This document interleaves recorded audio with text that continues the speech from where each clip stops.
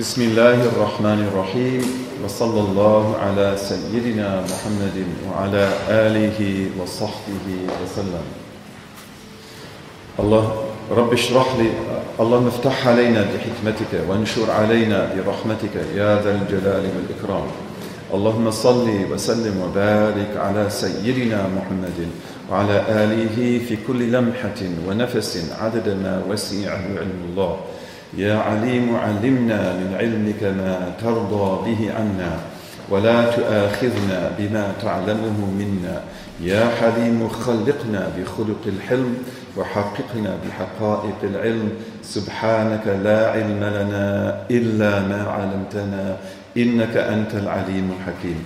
رب اشرح لي صدري ويسر لي أمري واحلل عقدة من لساني يفقه قولي. وصلى الله على سيدنا محمد وعلى آله وصحبه وسلم. Before we begin, first of all, I'm very honored that you came back. I see that there's some new faces, and you're all welcome here. This class that we have is meant to be for you. So this is meant to benefit you.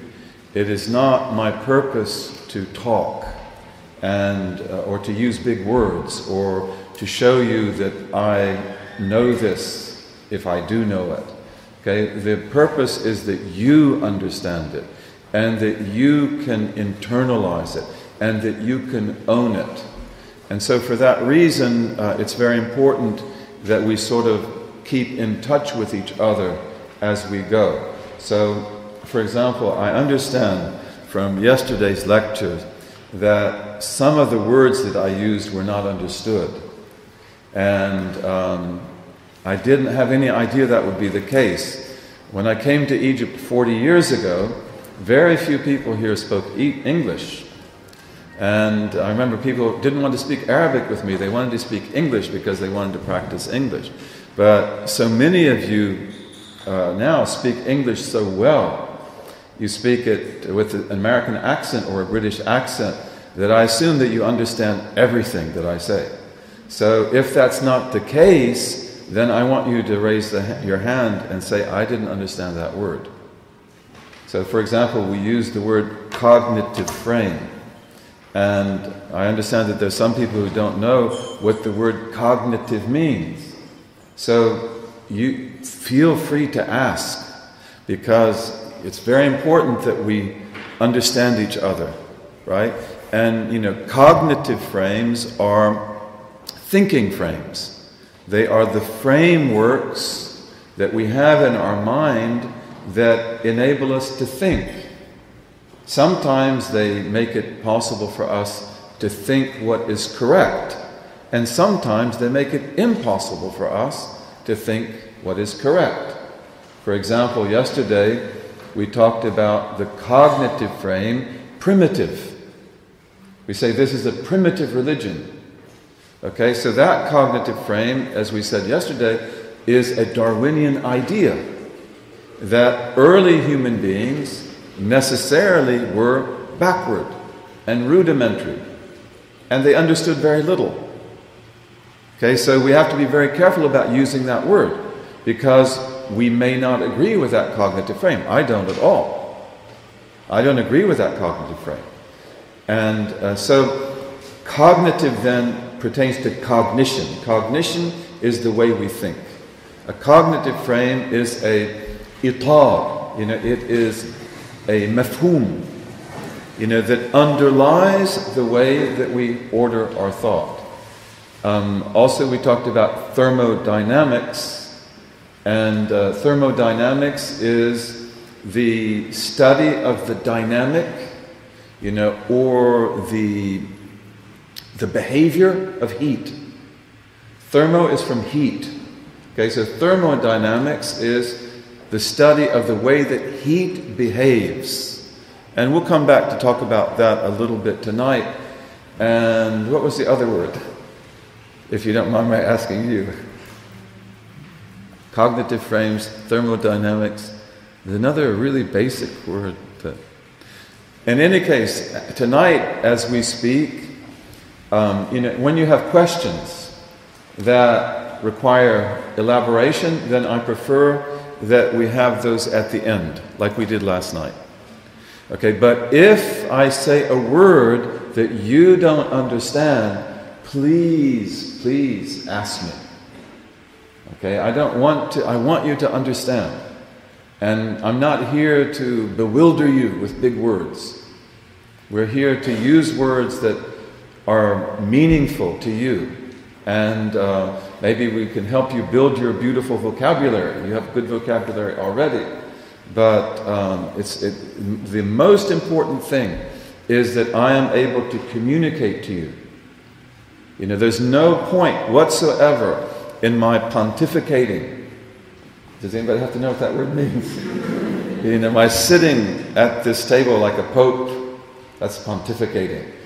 And declaring this is true and this is false. There's no purpose in that.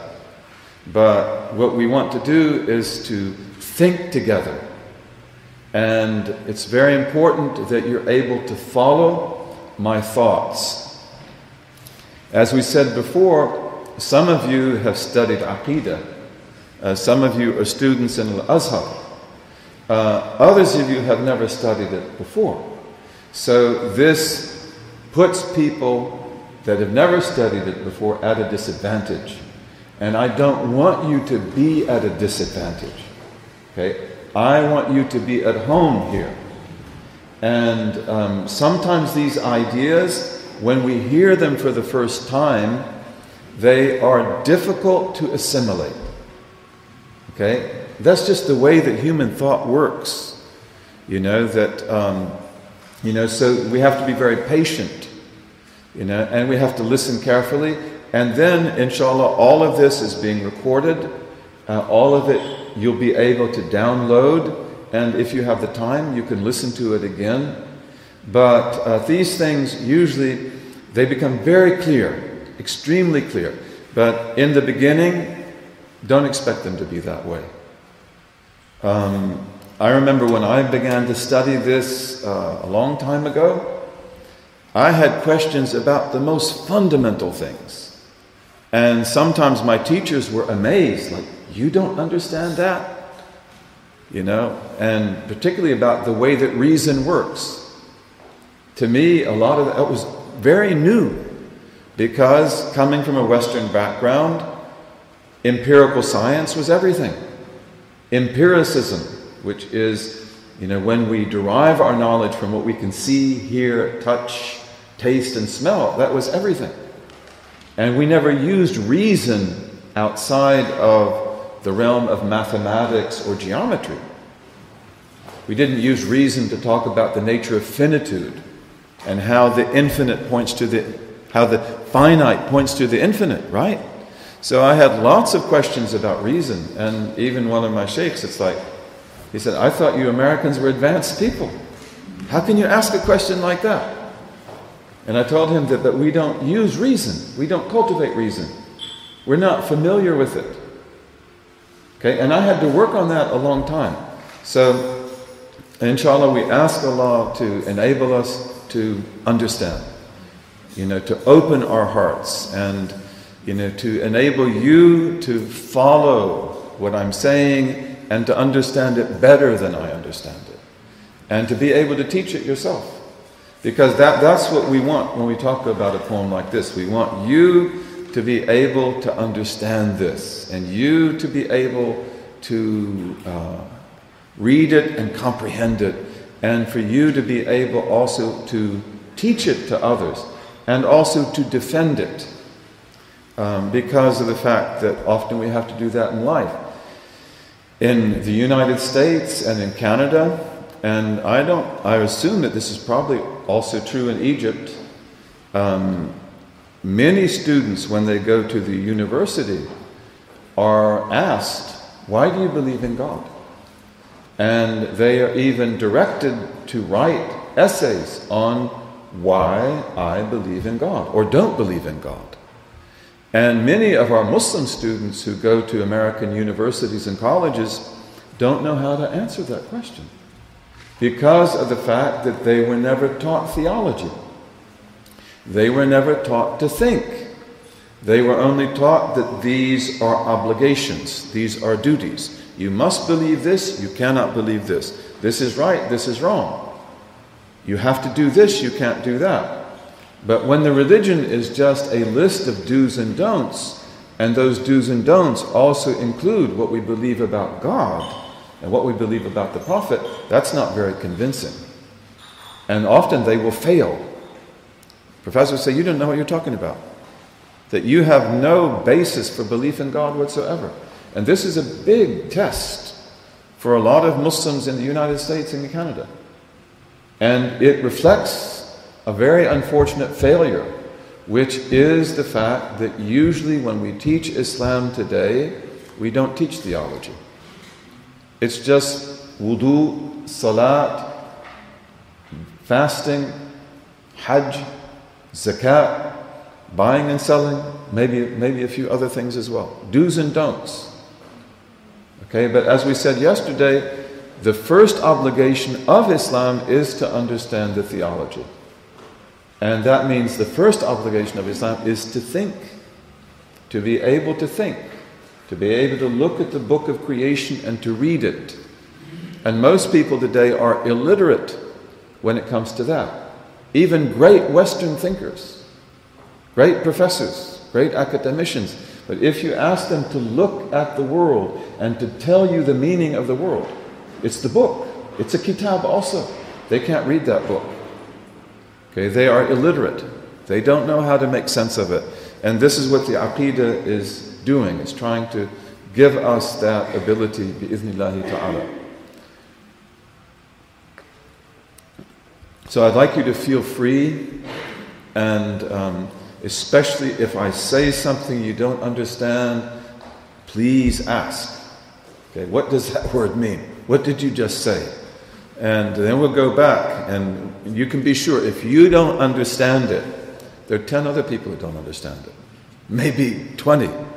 Okay, so feel free to do that. The big questions, inshallah, we'll try to take at the end like we did last time. So yesterday we treated 2 issues of Aqidah.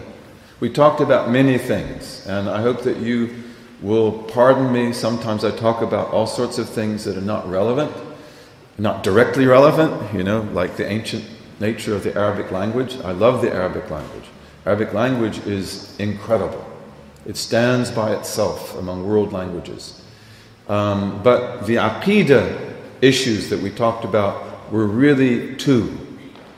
And those were creation from nothing and preeminence of the prophets. Okay, these were the 2 Aqidahs that we talked about. We talked at considerable length about the first one, that we believe, as the ancient prophets and messengers and the Jews and the ancient Christians believe, that God created the world from nothing. That God existed, and His existence is real. His existence is everything. His existence is full. And God created the world at will. That is an ancient, prophetic, Judaic, Christian, and Islamic belief. That God creates from nothing. كَانَ اللَّهُ وَلَا شَيْءَ مَعَهُ. That God existed, God was, and there was with Him nothing.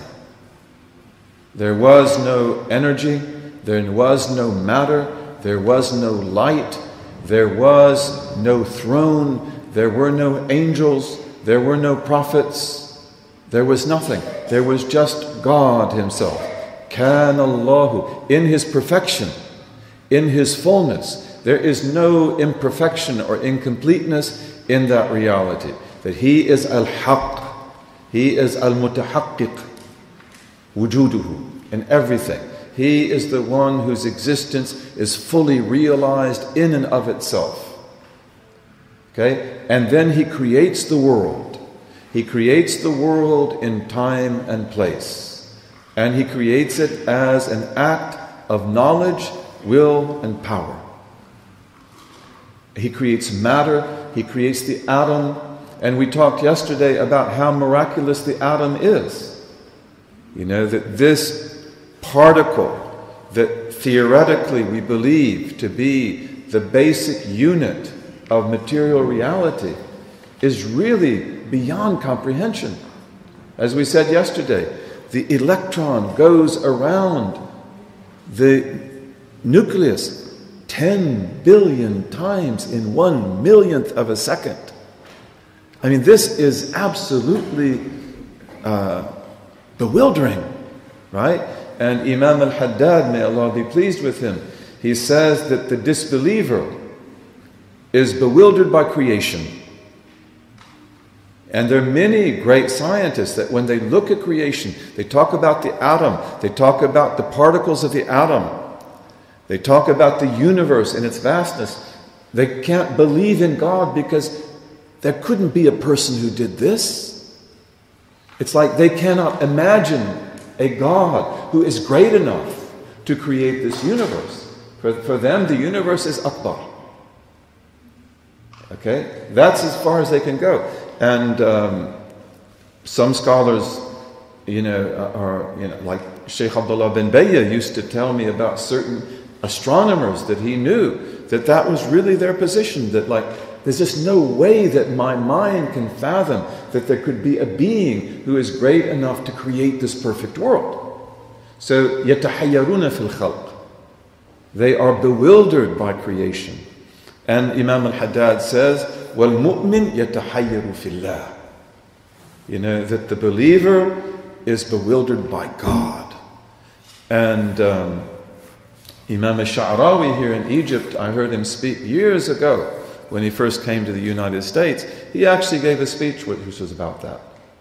That how, you know, we have the ability to understand everything in the physical world. But God is that reality, the essence of which we can never comprehend. And if we do any justice to theology, in the study of theology, it will wake us up so that we can see how marvelous this world is that is in front of us, this world in which we live. Okay, so, the atom itself is an amazing thing. How can this exist? I mean, you have a fan. If your fan were to go 1,000 circuits in a second, it'd probably break. I mean, how can this atom exist for a single second? 10 billion circuits. The fan is going around 10 billion times in 1/1,000,000th of a second. How can it exist for a second and not fall apart? This is, as our scholars say, ayatun min ayati qahrillahi ta'ala. He is al-qahar. And creation is a manifestation of qahr. That God compels it to exist. God holds it into existence. And this atom is empty because all the weight is in that tiny little nucleus, surrounded by this huge field of the electron, which, as we said yesterday, if we made a real model of the atom, the nucleus would be as big as my fist or as big as a tennis ball. And the circuit of the electron would be 2 football fields. It's empty. There's nothing there. It's non-existent. It's Adam. It's just that because of this little point that is going around the nucleus so quickly that it's got solidity. You know, that's why they say also that in terms of probability, I could put my hand through this microscope, through this microphone. It just requires the proper alignment of the atoms. I could just put it through because it's mostly empty. That's not likely to happen. You know, and it would be a miraculous thing if it did happen. But if we understand the nature of the atoms, it's just a matter of probability whether I could actually put my hand through this or not. It just needs the right alignment of atoms. Because these atoms are empty. They are Adam. They're Adamat. And, so then we talked also about the second law of the science of thermodynamics. And as we said, thermodynamics is from thermo, which means heat. You have thermal clothing, for example.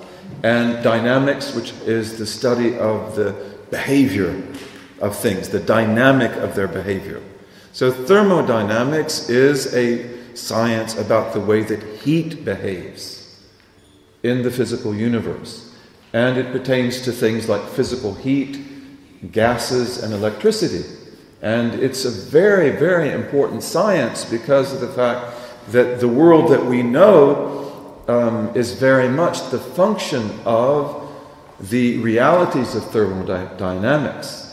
So, as we said, if we have a cold bathtub of water and we put a hot iron into it, the heat in the iron will distribute in the water so that after a while it will all be one temperature. Okay, so thermodynamics, this is the second law of it, the leveling of energy. And we also call that equilibrium, which means balance. Okay, so this is the way, it's a one-way street in terms of what we know about the physical universe. Heat goes to cold. It distributes.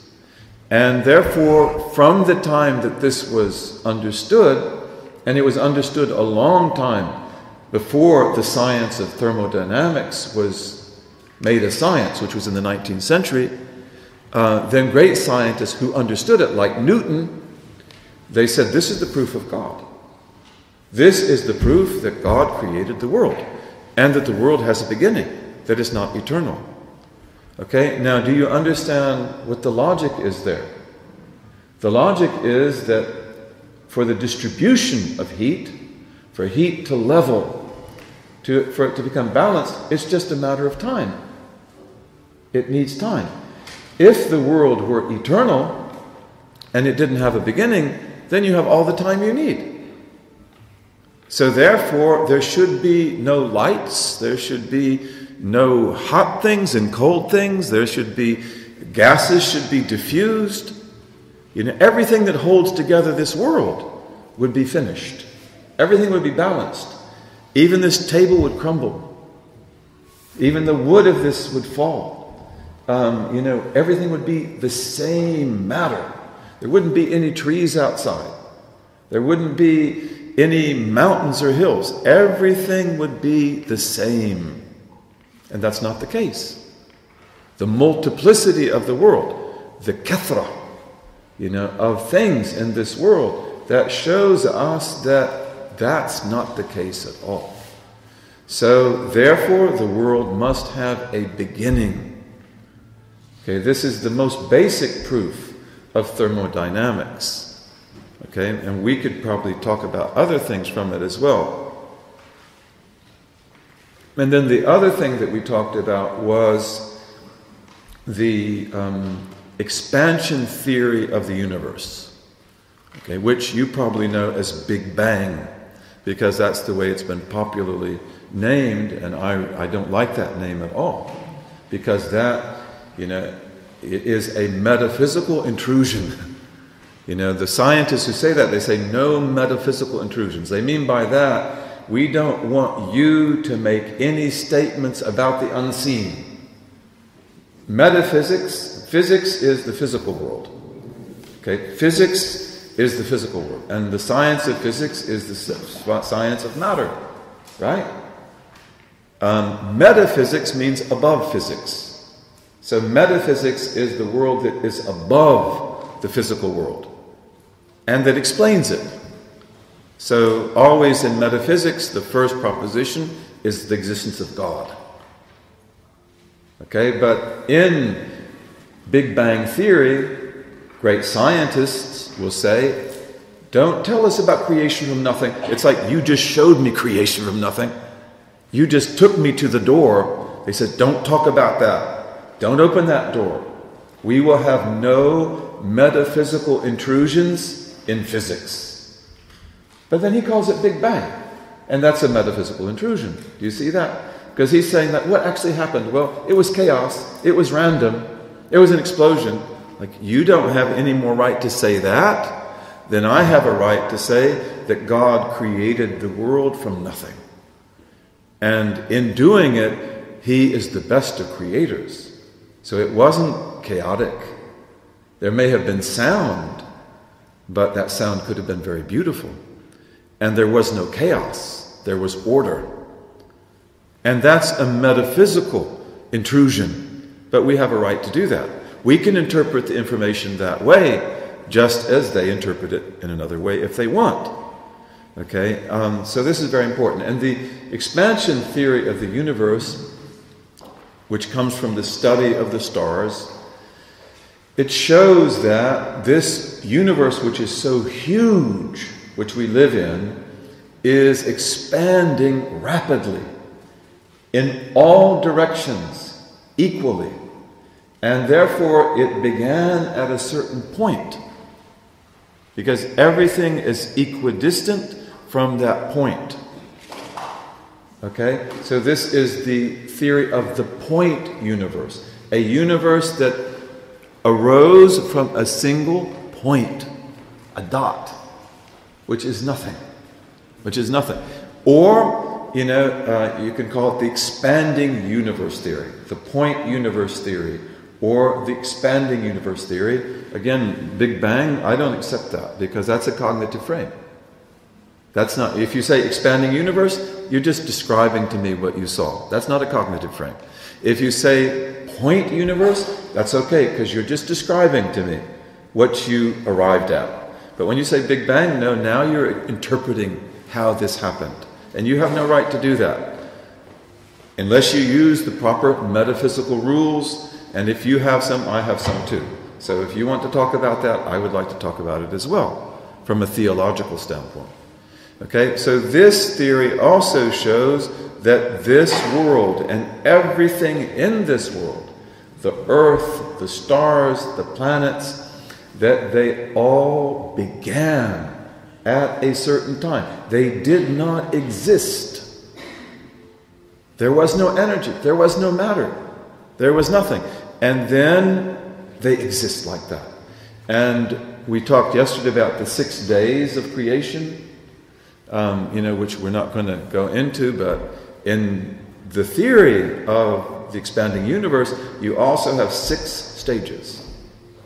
You have 6 stages, 1, 2, 3, 4, 5, 6, which is interesting. And some of our scholars, like Sheikh Hamza Yusuf, may Allah bless him and protect him, have spoken about that very eloquently.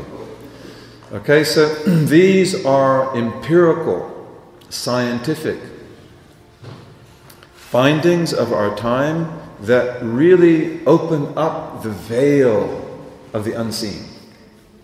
One of the things we'll see in theology is that all of these things that exist, this pillar, it is a veil of power. It is a pillar. It is real. It is made of concrete. It's got iron in it. No question about that. But it exists by virtue of the will and the power of God. And in that it is a hijab al-qudra. It is a veil of power. Because although its outward reality is what you and I see, its inward reality is the same as the inward reality of all the atoms that make it up. They are veils of power. They show us the qahr of God, the quwwah of God, the qudra of God. And that's why they are signs, they are ayat. Okay, so then the other proof that we talked about yesterday, which is the most common proof that our theologians use, is a rational proof. Okay, so expanding universe, empirical. Thermodynamics, empirical. Senses. Talking about the atom, that's also largely empirical. Although it's got a lot of theory in it, because we never saw an atom. Okay, but the reason works in a different way. And as I told you, when I began this study years ago, I didn't understand these things at all. It was not easy for me to understand it. It required me to rethink and to retrain. And I had to ask scholars also, explain this to me, please.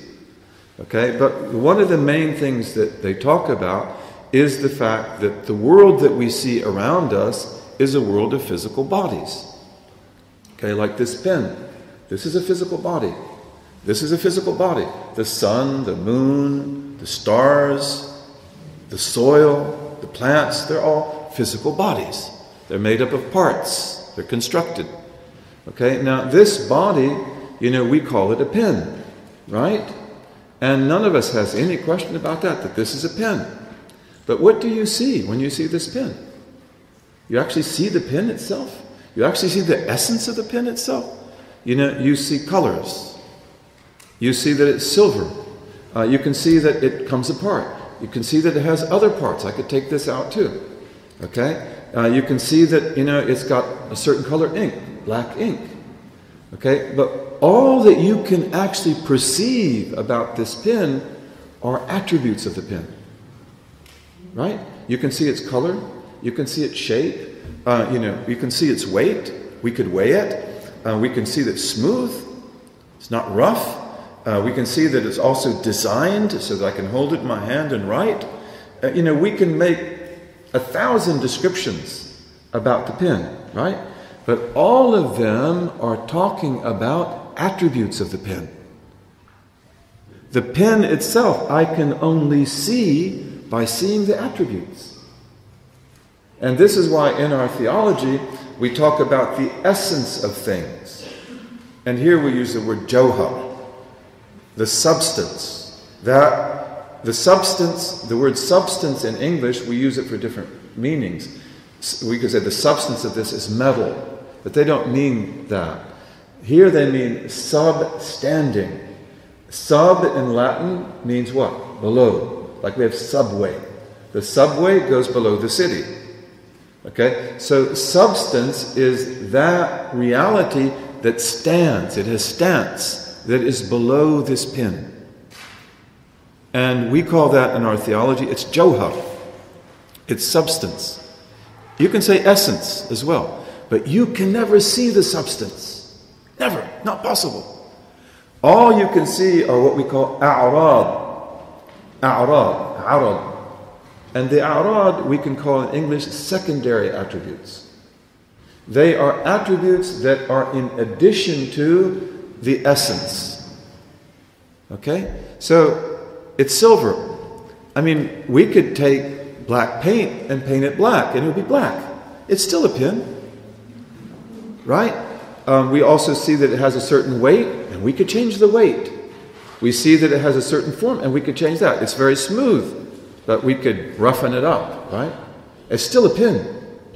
Okay, so every body that we see in creation, the sun, the moon, the stars, the animals, the fishes, the plants, everything, all that you can see are their a'rad.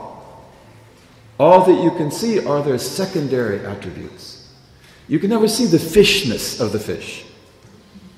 You can never see the penness of the pen. But we say that, right? We say this is a pen.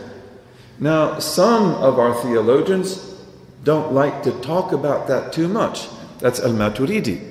Al-Maturidi doesn't talk very much about substance. And he does that because of the fact that the thing that everybody agrees on is attribute. So Al-Maturidi always talks about the a'rad. And one of the reasons why he may do that is that Imam Al-Maturidi, he came from what city? Do you remember? Where did he come from? You know where he came from, don't you? Samarkand. He came from Central Asia, where Imam al-Bukhari came from as well. And the Zamakhshari and Muslim. Well, Muslims a little bit further to the west, Nisapur, right? Okay, but what was the dominant religion that was in Samarkand and Bukhara and Afghanistan before Islam? Farida? Zoroastrianism was a big religion there, but the biggest religion there was another religion, which was what? Buddhism. Buddhism. This is very interesting, you know. هو الذي أرسل رسوله بالهدى ودين الحق ليظهره على الدين كله ولو كره المشركون. That it is He, God, and no other, who sent His messenger. So He doesn't need anything else. in order to render it uppermost, victorious over all other religion. He sent him with the guidance, with bil-huda wa din al-haq, with guidance in the religion of truth, to make it uppermost over all religion. And this is one of the miracles of Islamic history. We have to study our history really well. In the history of religions, rarely, if ever, do you see one quote-unquote major religion expand at the cost of another. Christianity spreads widely, but who are the people that Christianity spreads among? Idolaters and a few Jews, especially in the early period, because Christianity is originally a message to the children of Israel. So many Jews come into Christianity in the 1st and the 2nd century.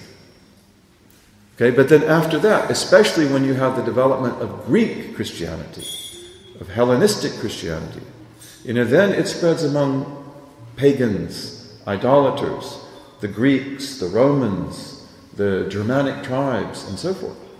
Doesn't expand, it rarely ever expands at the expense of Zoroastrianism. Zoroastrianism holds its ground. Magianism holds its ground. And the Magians and the Zoroastrians, they also spread among pagans and idolaters. Judaism was mostly in the children of Israel, although it also spread among other people, because it has a missionary history as well. Okay? But usually Judaism will never spread by converting Christians. And Christians will never spread by converting Jews. That's very rare. It does happen, but it's not common. The same thing with Zoroastrianism. The same thing with Buddhism and with Hinduism. And Islam is the religion that when it comes, it immediately brings into its fold Christians, Jews, Buddhists, Zoroastrians, Magians, Hindus, Confucianists, Taoists, everything. And no religion in history ever did that. This is something really important. And we do it, there's great studies that have been done of the spread of Islam. Usually the spread of Islam took about 200 to 300 years. For Islam to become a majority religion, usually took about 200 to 300 years. Some areas are very quick, like the Zoroastrians. They come into Islam probably faster than anybody.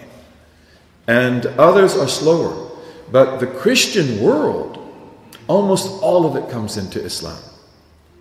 Because the Christian world, the heart of the Christian world was where? Trinitarian theology. The theology of the Trinity.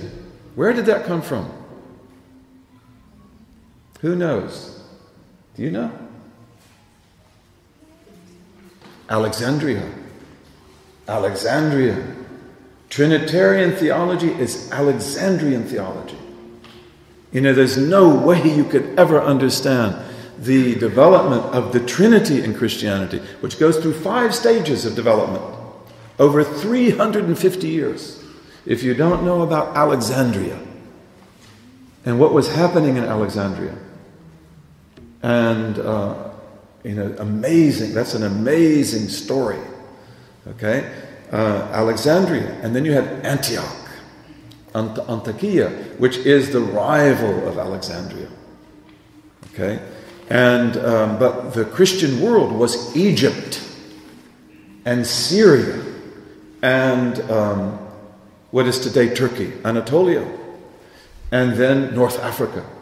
The Latin church, the church that used the Latin language, which is the language of the Roman Catholic Church, where did they write their books?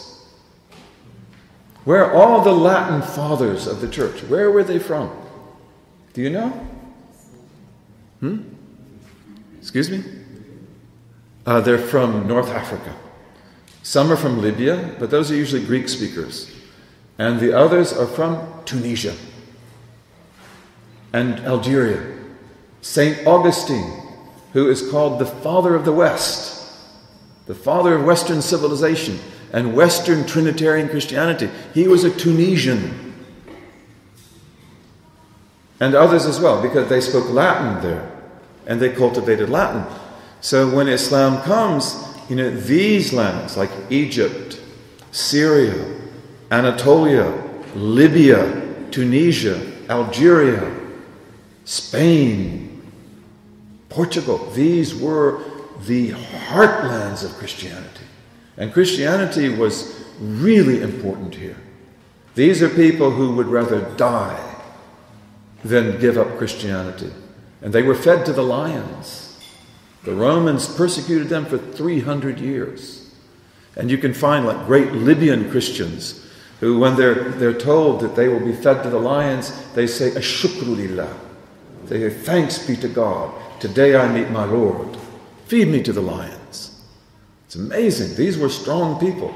And when Islam came, Islam didn't convert anyone by force. History bears witness to that. It takes time. But as Islam became known, and as the beautiful men and women of Islam who embodied the teaching of the Prophet sallallahu alaihi wasallam, who smiled, right? As the Prophet smiled, it is a sunnah to smile. We have Muslims today that they can't hardly show their teeth, This is not the sunnah of our Prophet. Our Prophet was a beautiful person, a loving person. And when they see these people who smile and who are happy and who understand and who have this beautiful religion, then they come into the deen, afwajan. And that takes about 200, 300 years. In many cases, when the Crusaders came to Syria, to Palestine, Christians were still the majority. In Lebanon and in what is today, in Palestine, in Lebanon, in Jordan, and in much of Syria, Christians were still the majority when the Crusaders came. So the spread of Islam is amazing, but when Islam is that religion that convinces the Buddhist, the Confucianist, the Taoist, the Hindu, the Christian, the Jew, everybody. This is the legacy of our religion. But our religion does this when it is that jewel which we got from the Prophet ﷺ. This beautiful pearl, this eternal message of light. And we hope and pray that in our time, Islam has been through 200 years of the most difficult history that any religious community ever went through. During those last 200 years, everything was done thinkable to destroy this religion. And yet it comes into the modern age with all of its spiritual apparatus intact. We still pray the way the Prophet prayed. We still fast the way he fasted. We still make pilgrimage the way that Abraham made pilgrimage. We still pay the zakat. We still know the law, whether we follow it or not. We still have the seerah. We still have the Quran. We still know how to recite it. Amazing. So this religion is alive. It is a living religion. And perhaps in our time, we may even see that it begins to come back to life. But it can only come back to life if we tap into the traditions that are the living waters of the faith. That go back. This deen is isnad, that go back to the way that the Prophet taught, sallallahu alaihi wasallam. But we were talking about Maturidi, and so why does Maturidi not talk about substance? And one reason why that may be is because he came from an area where Buddhism had been very dominant. And Buddhists don't believe in that. The Buddhists believe that they're just attributes. So Al-Maturidi will talk about attributes. Attributes are what we see. So we have substance. We have this reality of the pen that underlies the pen. And then that substance receives attributes. Color, weight, materials, composition, order, and so forth. Okay? Now, when I talk about the pen, I see that there is a necessary relation between the substance of the pin, the reality of the pin, and between secondary attributes. It's not possible for me to conceive of this pin as existing as a body that's in time and space if it doesn't have matter, if it doesn't have color, if it doesn't have form, if it doesn't have weight, if it doesn't have certain attributes, right? They are essential to its nature. And when I look at these attributes, I see that all the secondary attributes of this pin, they are changing and changeable. You know, like now it's moving. A minute ago it was not. Now it's in my left hand. Now it was in my right. Now it's back in the left. You know, it moves. It's still. I can take it apart. I could even destroy it if I wanted. I could melt it down. Okay? Everything, every single quality that this pin has changes. And it is capable of change. Okay? So therefore, when I look at the change, what is a change? It is beginning, end. Beginning, end. You know that it has now, it begins by having this beautiful color. What will it look like in 20 years? Maybe it's all rusty. Maybe I'll drop it in the ocean by mistake and it rusts. Okay, so if you find it, it's going to be an old rusty pin. Okay, that's possible. Okay, it changes. It all changes in it. All attributes in it. They have beginnings and they have ends. Okay, so then what about the pin? Can the pin in its essence be any different from that? And reason says no, it cannot be. What is true of its necessary attributes must be true of it. Its attributes are temporal. They exist after not existing. They begin, they have beginnings. Therefore, the pin itself must have a beginning. When was the pin made? 10 days ago? It's a new gift. It was given to me 10 days ago. Could be. Could have been made a year ago or 2 years ago. Could have been made 10 years ago. That I don't know. That I cannot know through reason. My reason is not able to say that April 11th, 1948. It's not able to do that. Okay? In order to make a statement about when exactly the pin was made, we enter into probability. And we're going to base that on experience and markets and things like that. Okay, but that's not important. What I know is that it has a beginning. It has a beginning. And therefore it is temporal. It exists in space and time. And this is true of the world around us. And this is why Allah Azza wa Jal in the Quran tells us over and over again about change. اختلاف الليل والنهار. The alteration of the day and the night. Right? The rise of the sun, the setting of the sun. You know, رب المشارق والمغارب.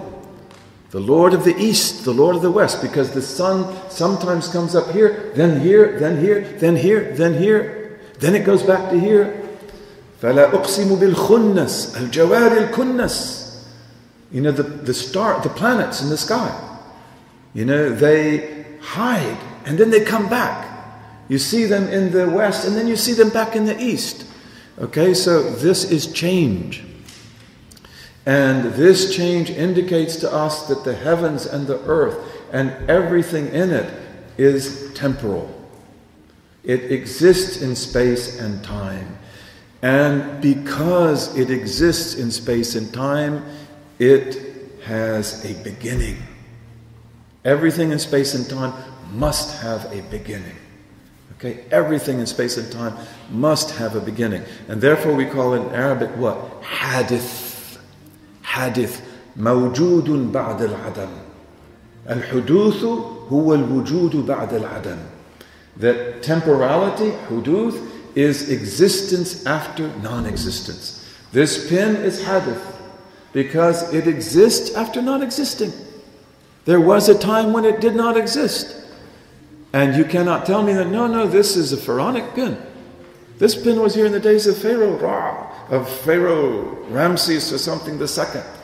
And actually he got it from some soothsayer who brought it from the foundation of the earth. It's not like any other pen. No, that can't be. This pen, even if it goes back to the days of Ramses, it's got to have a beginning. It had to have a maker. And I know that through the eye of intellect. This is why it's so important for us to learn to use those eyes. We have to train ourselves. And I believe that in the teaching of theology, one of the things that we should do as we write books on theology is to actually have exercises in intellect. Because we have to practice it now. We don't do it anymore. But, we have to, if you don't use it, you lose it, right? If you don't use your muscles, you lose your muscles. If you don't use your brain, you lose your brain.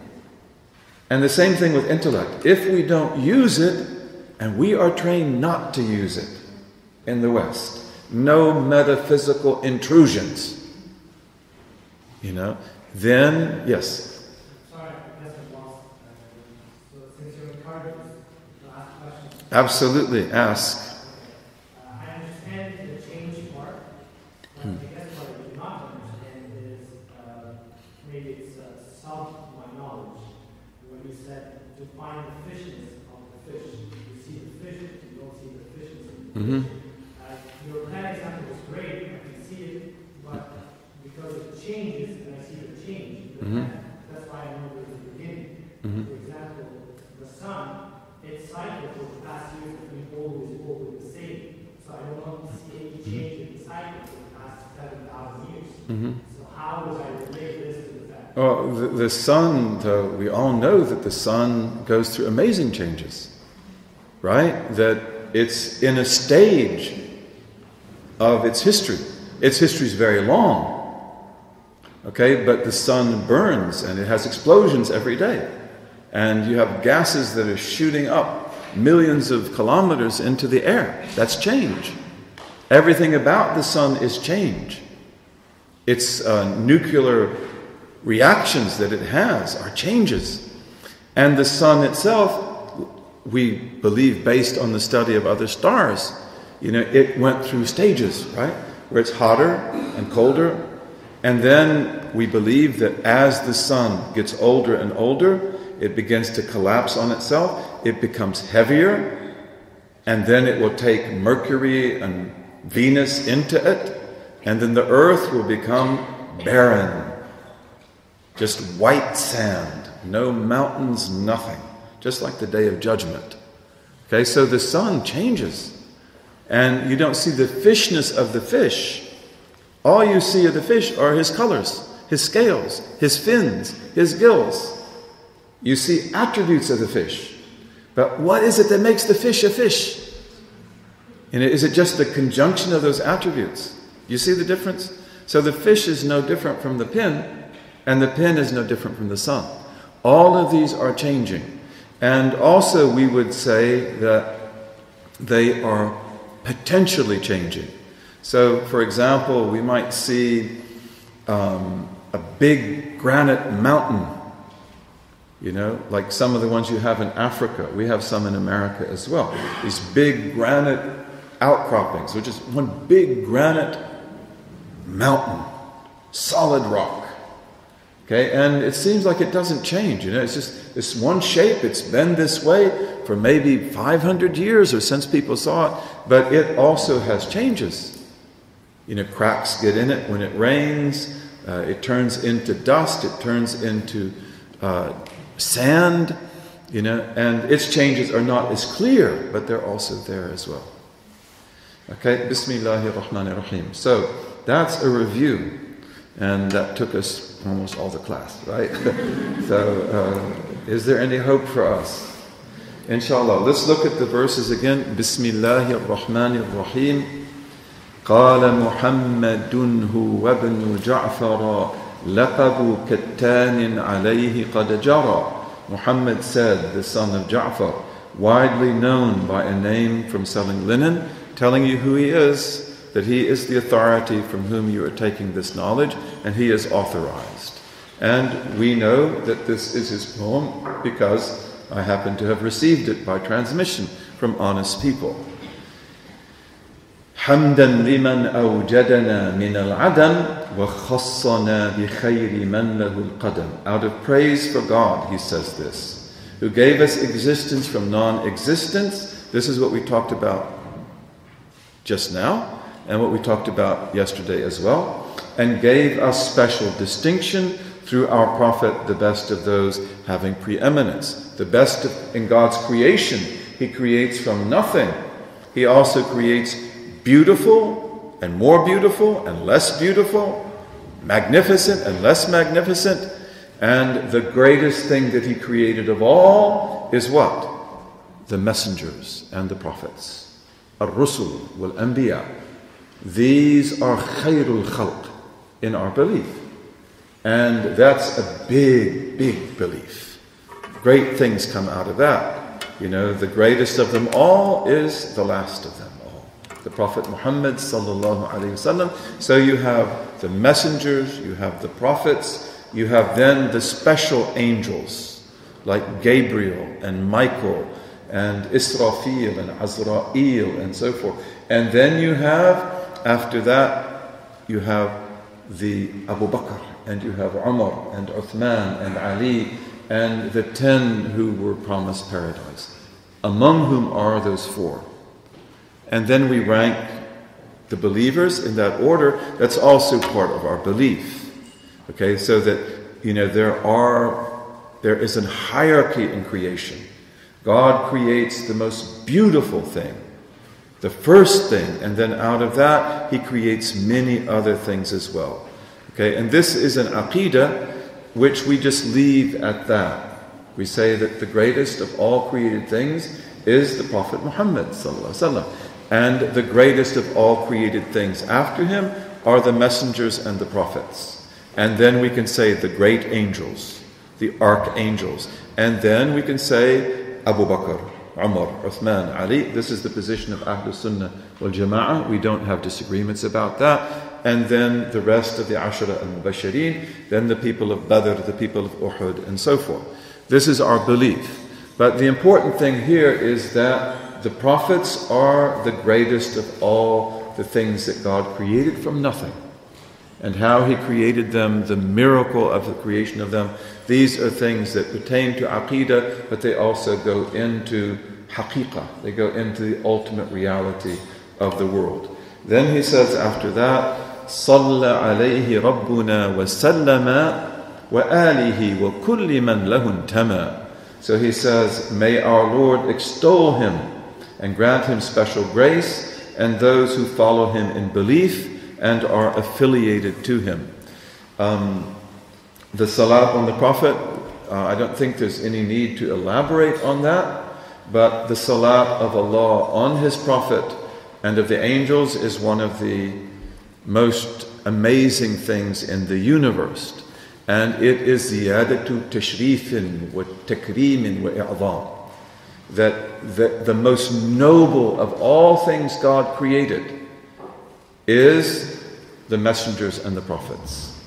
And God created them in nobility. He gave them sharaf. And he gave them karam. And he gave them azama. And in his salat on them, he increases them in that at every instant of time and space.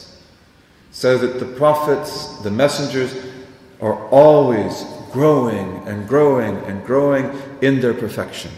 God manifests his perfection in them in the first creation of them, and then he increases that. And when we do salat on the Prophet ﷺ, then God reciprocates. So he says, إن الله وملائكته يصلون على النبي يا أيها الذين آمنوا صلوا عليه وسلموا تسليما. This is a command. And he says, God does it. The angels do it. You must also do it. And when we do that, and this is what he's doing, he's obeying the command, then God gives you rahmah. And he gives you salama. And he gives you aman. Okay, and so the salat for the Prophet is that Allah gives him ziyadat tashrif wa takreem wa i'zam. He gives him increased nobility and generosity and greatness. And all the prophets and messengers. Okay, but that salat for us reciprocates by mercy. So when we do salat on the Prophet, and we should always do that, sallallahu alaihi wasallam, then God gives mercy to you. He blesses you, blesses your face, blesses your eyes, blesses your heart. He gives you salama. He saves you from the disastrous situation and brings you into a better situation. And He gives you aman, security for the future. And it's also tahiyyah, tayyibah. It is also a great greeting that you gave salams to the Prophet, Allah then gives salams to you. What is that? Allah gives me greetings? I give greetings to Him? So this is a great thing. Because Allah's greeting me is not like He's turning away from me. To greet me and to greet you, He turns to you. He has mercy on you. He accepts you. So it's part of rida. It's the key. It's a very, very important thing. Okay, and then he says, Salla alayhi Rabbuna wa sallama wa alihi. And the word al, like the word salat. Salat has different meanings, right? As-salatu min Allahi ziyadat tashrifi wa ta'zimi wa takreem. Okay, and as-salatu ala ghayrihi is ziyadatul rahmah wa salama wal aman wa tahiyyatun tayyibah, right? So these words have different meanings. It's very interesting. As we'll see when we talk about aqidah, it's one of the most important things. What do words mean? When we say kalam, that God has speech, what does that mean when we talk about God? What it means for you, we know. You make sounds and you put your words in order. But when we talk about Allah, it's another thing. So kalam, when we refer to Allah, it means one thing. Kalam, when it refers to you and me, it refers to another. Basar. I see by virtue of these miraculous gifts that God has put in our heads, these eyes. May Allah protect our eyes, protect our faces, right? But that's so that I can understand what seeing is. But what God sees as al-basir, that's something totally different. And this enables me to relate to that. It's not the same. So words have different meanings. And also the word al is one of those words that has different meanings. And so if we talk about the law and we talk about zakat, we will limit the al to Ahlul Bayt, to the descendants of the Prophet who are not allowed to receive zakat. The ones who we do not, they receive a part of the public treasury. We don't give them sadaqah. We don't give them zakat. And they are honorable people. We have to honor them. Okay? And then when we talk about madh, we talk about praise, like praising al-Muhammad, then it refers to kullu taqi. It refers to every man and woman who follows the Prophet sallallahu alaihi wasallam and who obeys him. And when we talk about dua, which is here, it's all the believers. All the believers who follow him. Why? Because ziyadatul rahmah. We want to expand the word, not because we don't love Ahlul Bayt, because we love Ahlul Bayt. This is our deen, is the love of the Sahaba and Ahlul Bayt. But because when we make this dua, we want to include everybody that we can. So when we say al in the dua, we mean every one of us, bi'idhnillahi ta'ala. We don't want to be excluded from that. And then we say, وَكُلِّ مَنْ لَهُ انْتَمَى, and those who are affiliated with him, which could be by kinship or by following him, and so forth. Okay, then we'll take verse 4. We'll try to make some progress, inshallah. يَا أَيُّهَا الْعَبْدُ الضَّعِيفُ الْمُذْنِبُ الْمُرْتَجِي تَصْحِيحَ عَقْدٍ يَجِبُ أَوَّلُ مَا عَلَى الْعِبَادِ قَدْ وَجَبَ مَعْرِفَةُ الْبَارِ وَرُسْلٍ انْتَخَبَ. So he says, يَا أَيُّهَا الْعَبْدُ الضَّعِيفُ الْمُذْنِبُ, servant of God, weak and wrongful, hoping to set right a belief that is binding, Al-murtaji tashiha aqdin. Aqd here means aqidah. It is a basic creed. So it's here aqidah. And for the wazn, he says aqd. Al-murtaji tashiha aqdin yajibu. So then he says after that, أول ما على العباد قد وجب معرفة الباري ورسل انتخب. So the first of what is obligatory for God's servants is knowledge of the Creator and messengers God has chosen. Okay, so let's talk about these verses, and I don't think we need to go into a great deal of detail here. So if you'll permit me, we'll try to go through this quickly, because we want to get to the next aqidah. But this is very important, that the first obligation of Islam, according to many of our scholars, and maybe it's a consensus. I'm not able to say if it is a consensus, but it is a dominant opinion that the first obligation of Islam is to learn this, and that it comes before the obligation to learn wudu, to learn how to make salat, to learn how to fast. This does not mean that we shouldn't be making wudu and we shouldn't be praying and we shouldn't be fasting until we get this done. It doesn't mean that.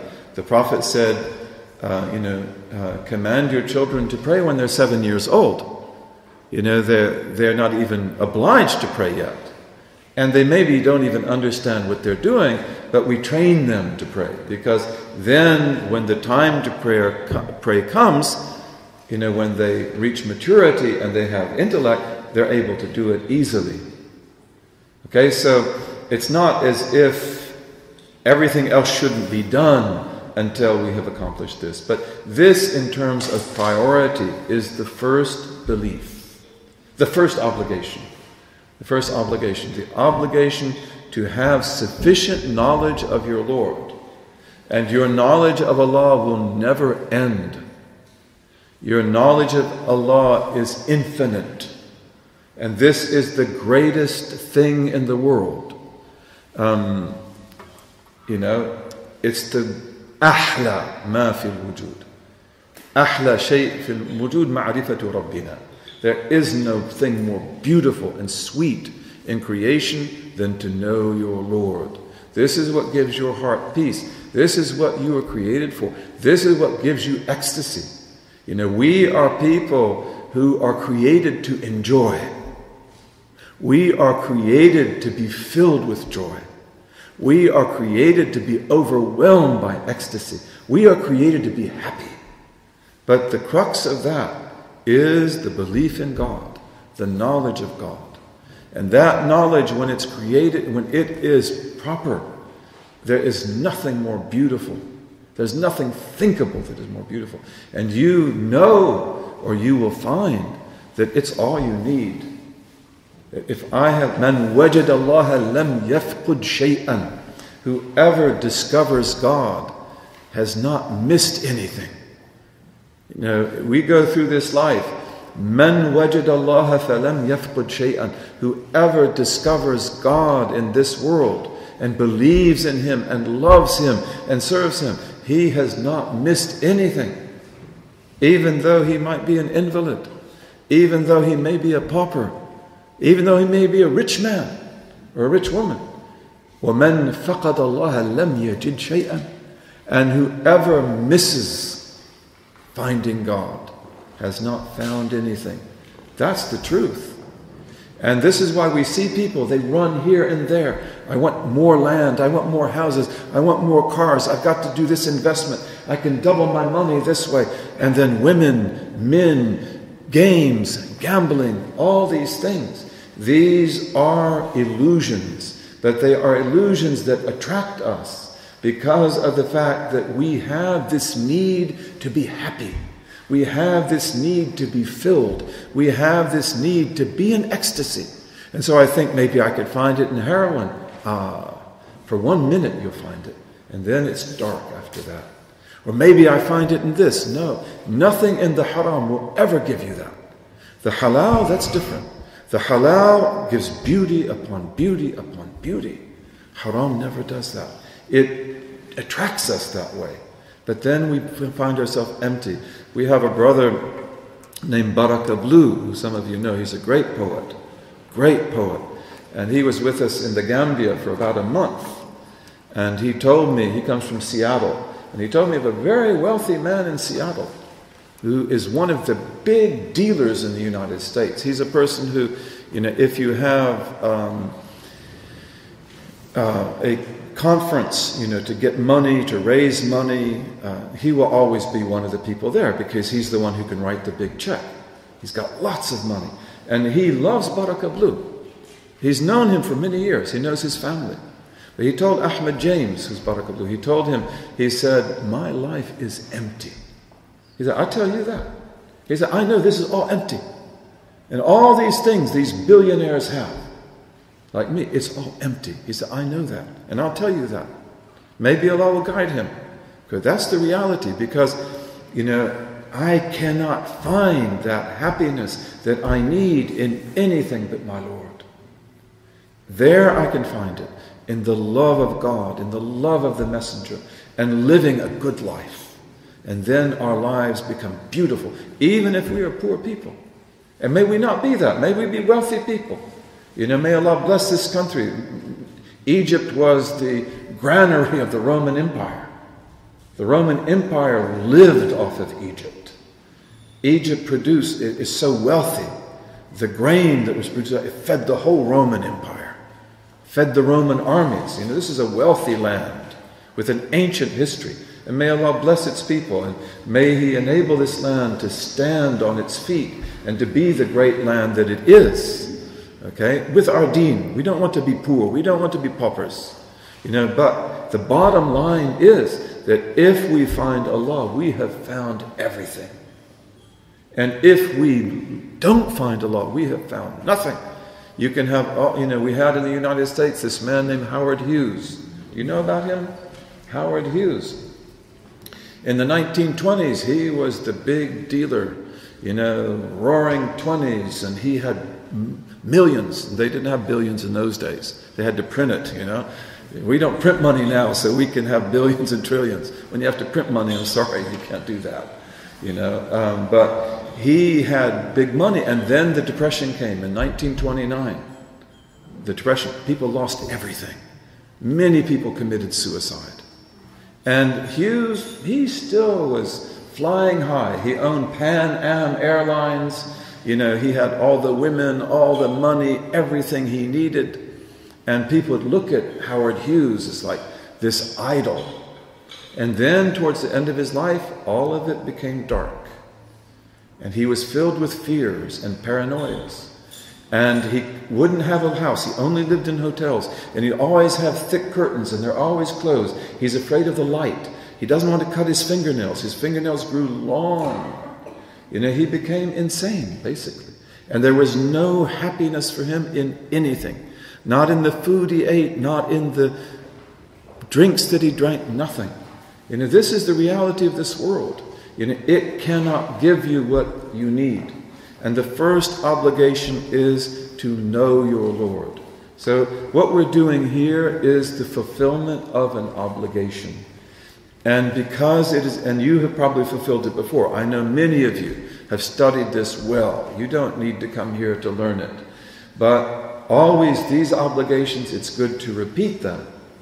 We talk about in Islam, at-tariqatu rabbaniyya fil ilm. The lordly path of knowledge. The way of the Rabbaniyin and the Rabbaniyat.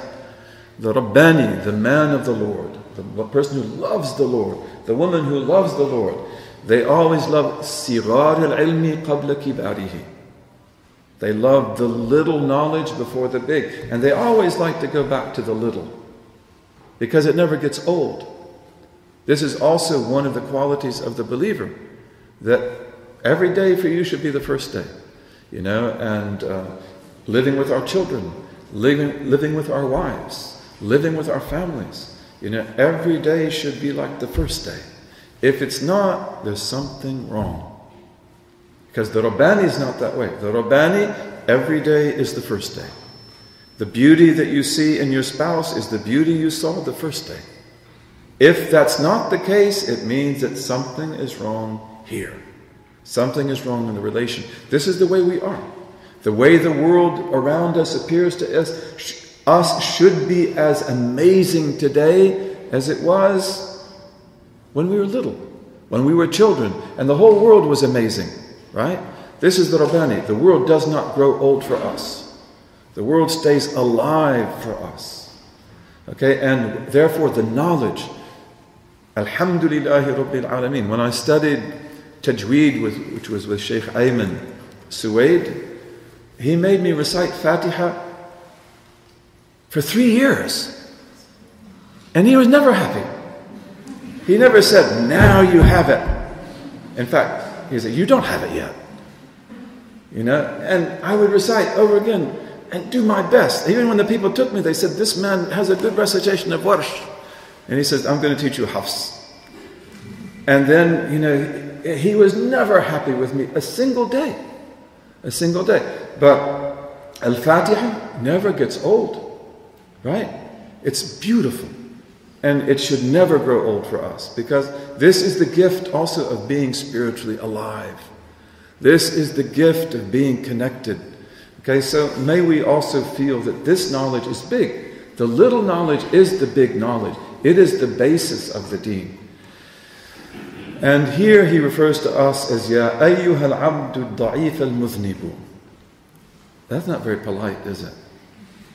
And I hope none of you are offended. Ya ayyuhal abdu da'if al-muznibu. He didn't say ama. He's just talking about us. Right? He didn't say Ya ayyatuhal amatu da'ifatu al-muzniba. La, la. He says Ya ayyuhal abd. Okay, he's talking about the men, right? He's not talking about the women. But this is the way that he is talking to us as a teacher. Because of the fact that if I don't know this about myself, then there's nowhere I can go. That if I don't know that I am da'if, I am maghrur. And this is my nature, right? That I am weak. These are what we call sifatul bashariyah. These are the attributes of humanness. الضعف, العجز, الافتقار, الفقر we call it, الافتقار, الذل, insignificance. You know, Allah is the one who makes you significance. I am dhalil. Who am I? I can't continue to breathe another breath. I can't make my heart beat another beat. And I cannot speak to you if Allah doesn't give me the ability to do that. Right? I don't have any inherent, essential ability to do anything. It's a gift. Everything Allah gives me and gives you is a gift. Right? I have eyes to see, but they're a gift. I have ears to hear, but they're a gift. And who am I? I created none of that. And it's not like you are the one who won the lottery. You know, other people were dumb, but you're smart. No, that's not the way it works. It's not by random. These were gifts that were given to you. These were amanas that were given to you. How will you deal with them? You will be judged according to that. Okay, so I am abdun da'ifun mudhnib. I have to know this about myself. I am makhluqun min al-adam. I'm created from nothing. So what claim do I have? What claim do I have? And this is why the believer is humble. The believer is humble. And when we see believers that are not humble, there's something wrong. Because there's no place for arrogance. There's no place for condescension. Okay, that's not the way we are.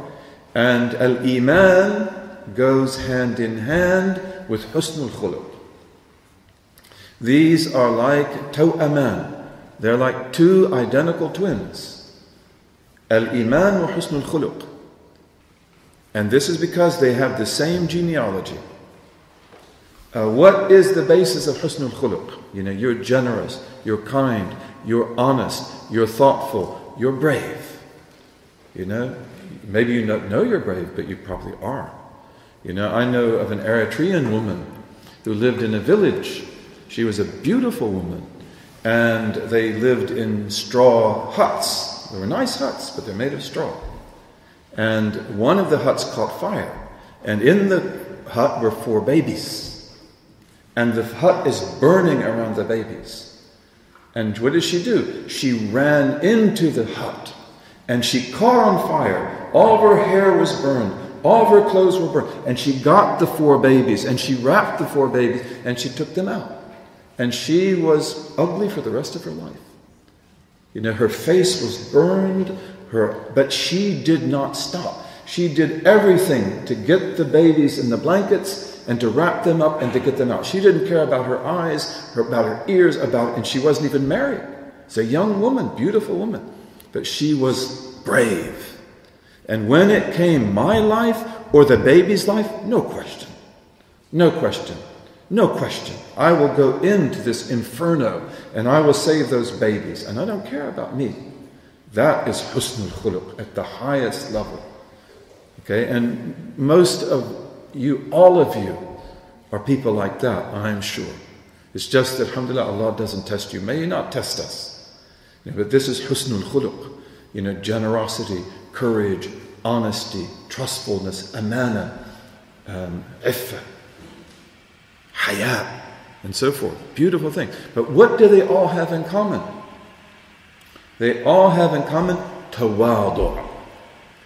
Tawadu'. That I put myself, you put yourself low because you're a humble man. I want to be lower. Then you say, no, I'll be lower. I'll be lower than you. I have no claim. Yes.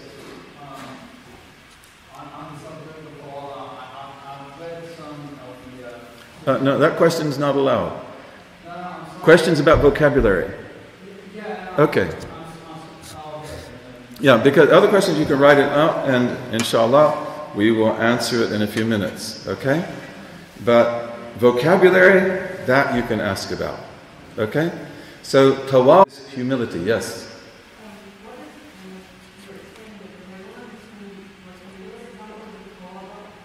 Sorry? Okay, so tawadu' is humility. And literally tawadu' means I put myself lower than you. See? Ada'u nafsi dunik. That's literally what it means. So tawadu' is when I do not see myself as better. I do not see myself as having a right over you. I see you as having a right. I see you as better. Okay, and this is the way the believers are. They are mutawadi'un. They are humble people.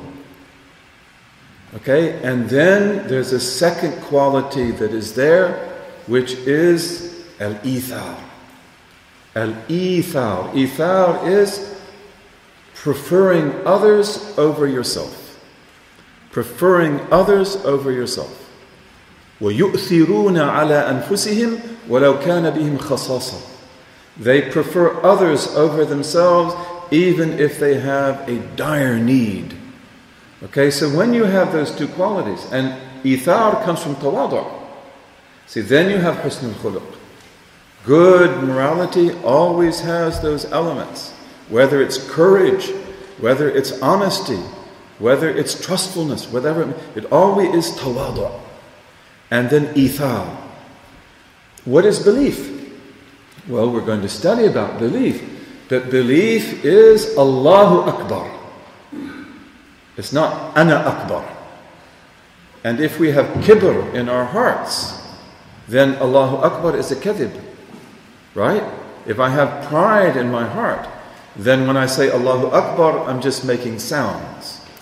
But when in my heart there is no kibr, there is no arrogance, there is no pride, then Allahu Akbar is sidq.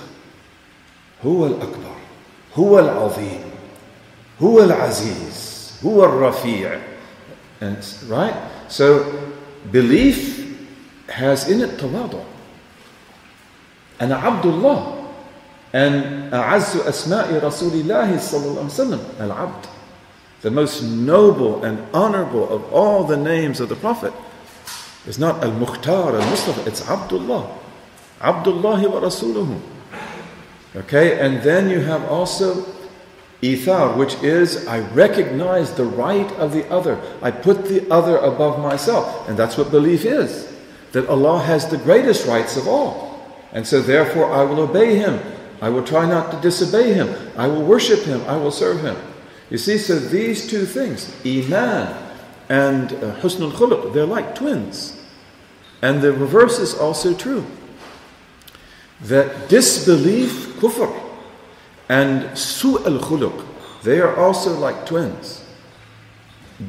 Bad character, lying, cheating, breaking our trusts, cowardice, avarice, all of these qualities, they are based usually on the opposite of tawadu, that I am special, I am important, I am the most important, I am the significant person.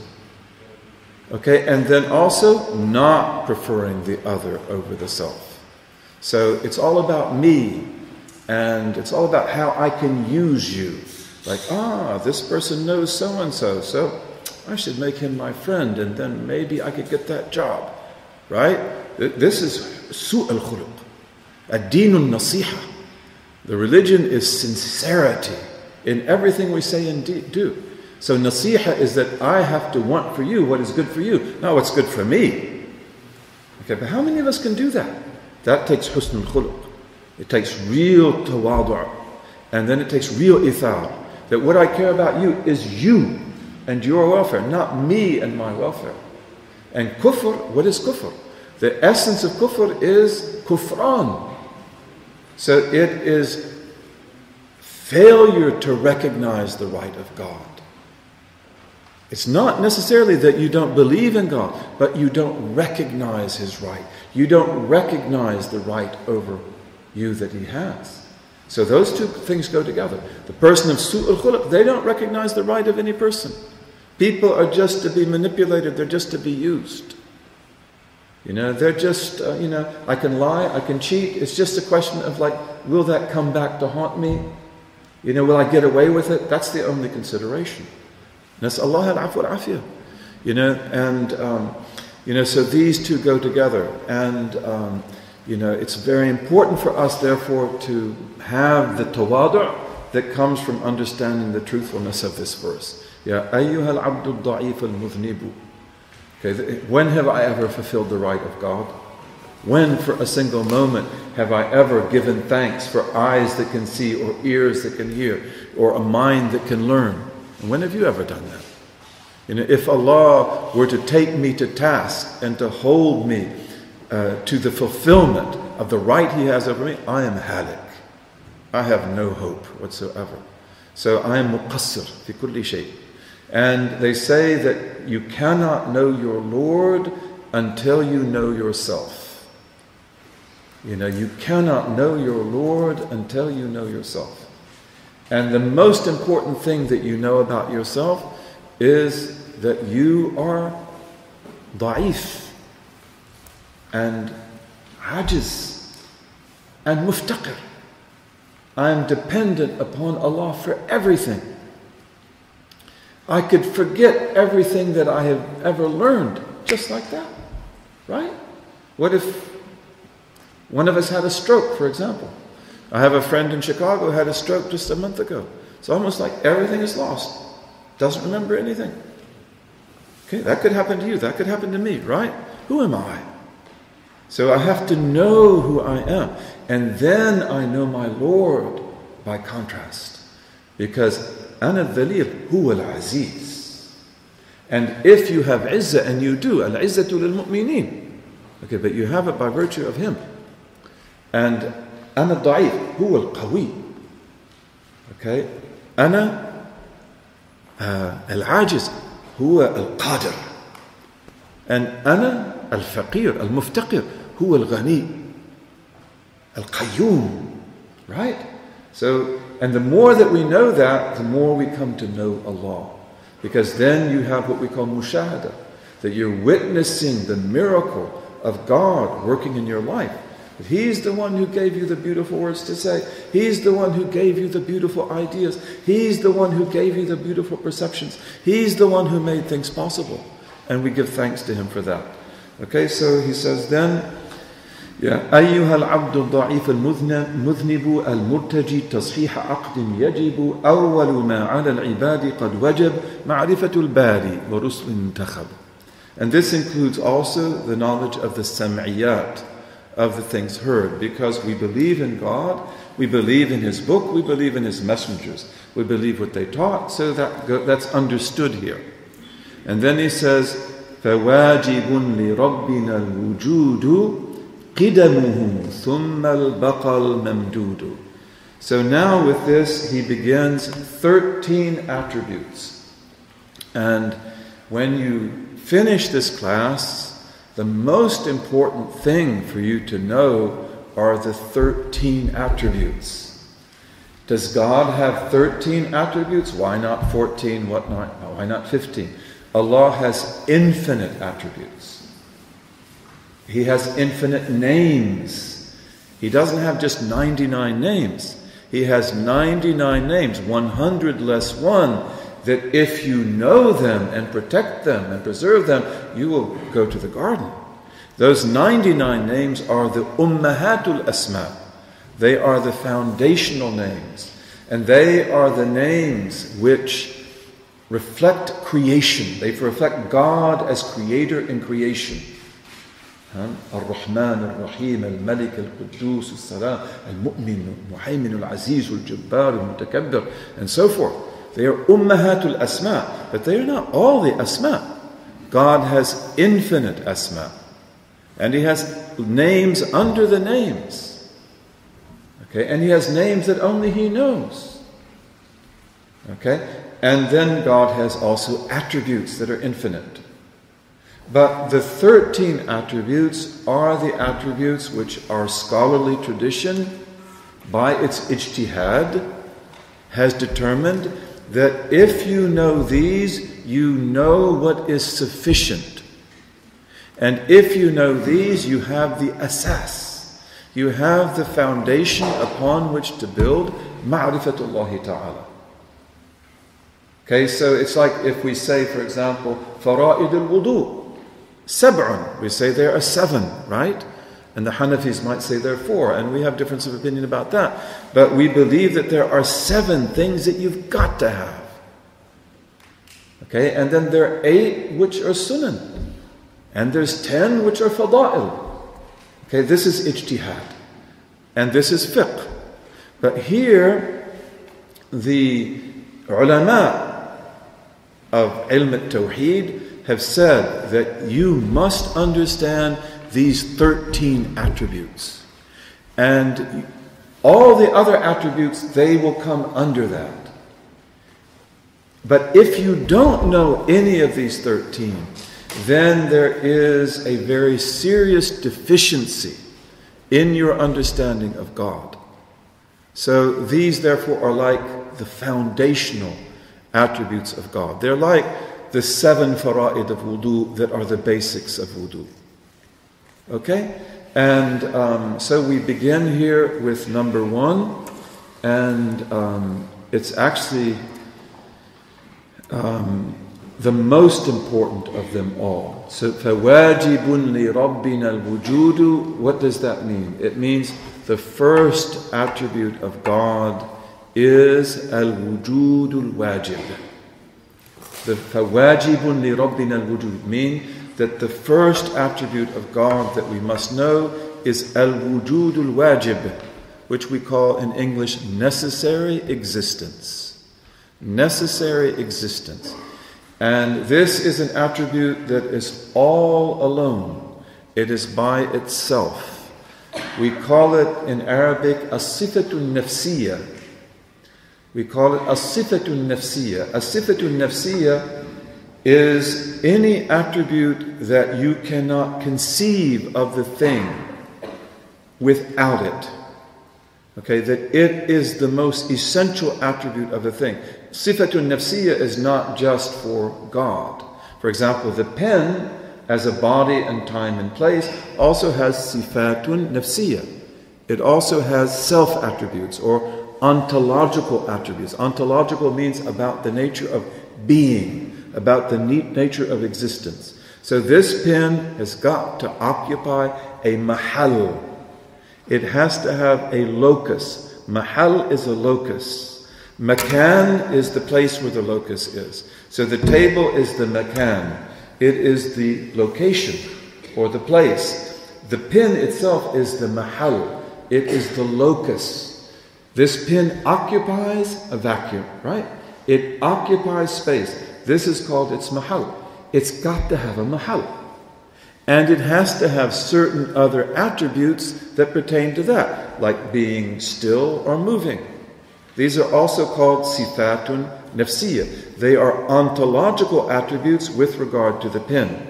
Now that this pin is a mahal, and it has a makan, it's either still on that makan, or it's moving to another makan. Okay, I cannot conceive of this pin without those kind of attributes. It's also got to have 6 directions: right, left, front, back, up, below. That's also sifatun nafsiyya. That is called an ontological attribute, a self-attribute. So existence for God is a self-attribute, an ontological attribute. It's not for this pin. This pin doesn't have to exist. It's not necessary that this pin exists. We could destroy it right now. And it didn't exist 200 years ago. Okay? It does exist now. Okay, so have I lost anybody? Ontological. O-N-T-O-L-O. You got it? MashaAllah. And it is from being. It is the study of ontos. It is the study of being. Ontos is a Greek word. So it's the logi, the study of being. And so it's about the nature of the being. And so this is the first attribute of God. It is necessary being. And inshallah, we will start with that tomorrow. Is that okay? Because it's 9 o'clock. And we would like to start tomorrow at 7 o'clock. Today we started at 7:20? 7:30? But I don't want to take too much time, because I know that it's hard for you to come here. You've got, many of you, like an hour and a half to go to get home. We don't want to make it difficult. You're very kind. I know that you're people who, if we went on to 12 o'clock, you'd probably stay. But we don't want to do that, because we'd like you to come every night. And I'm honored by your presence. And I really hope and pray that Allah illuminates my heart, and that He illuminates your hearts, and that He makes us understand this knowledge. And you will see, inshallah, that when we understand this, this is the most important knowledge for the present time. Whether we want to talk about quantum mechanics, which is big physics, the way that atoms work, whether we want to talk about evolution and Darwin, whether we want to talk about DNA, or we want to talk about expanding universe theory, or atoms, or thermodynamics, this is really important.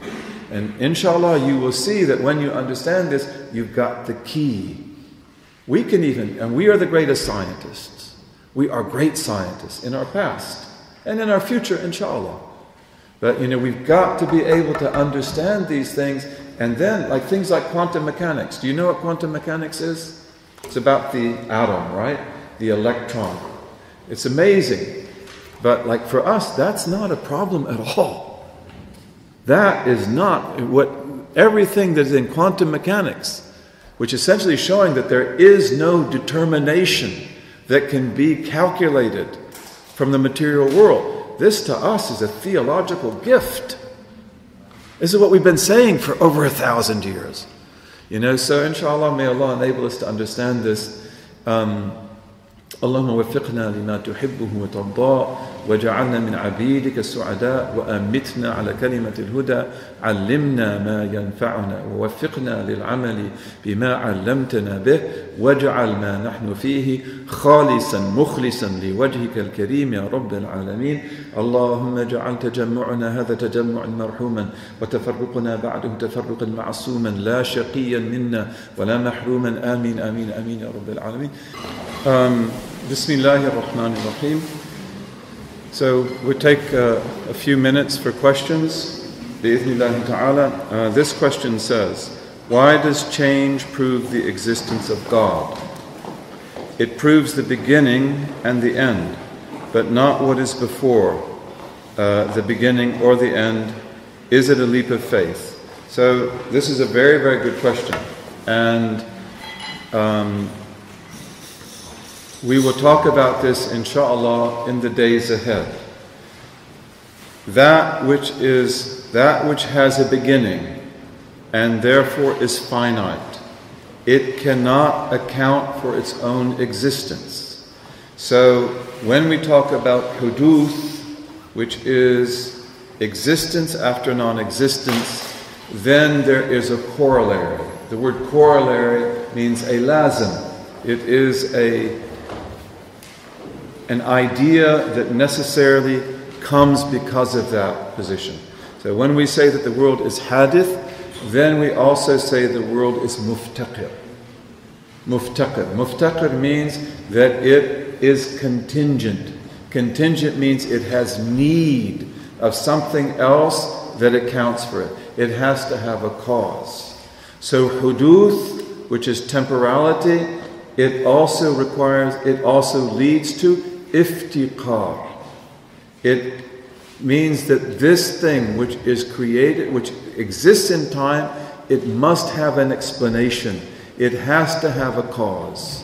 Okay, and that cause cannot be hadith. It cannot be temporal like it. So this brings us to the discussion of necessary being, which is what we will talk about tomorrow. It's a very good question. This is a really good question. Okay, it's true. If we say that we look at change just shows me that this cup has a beginning.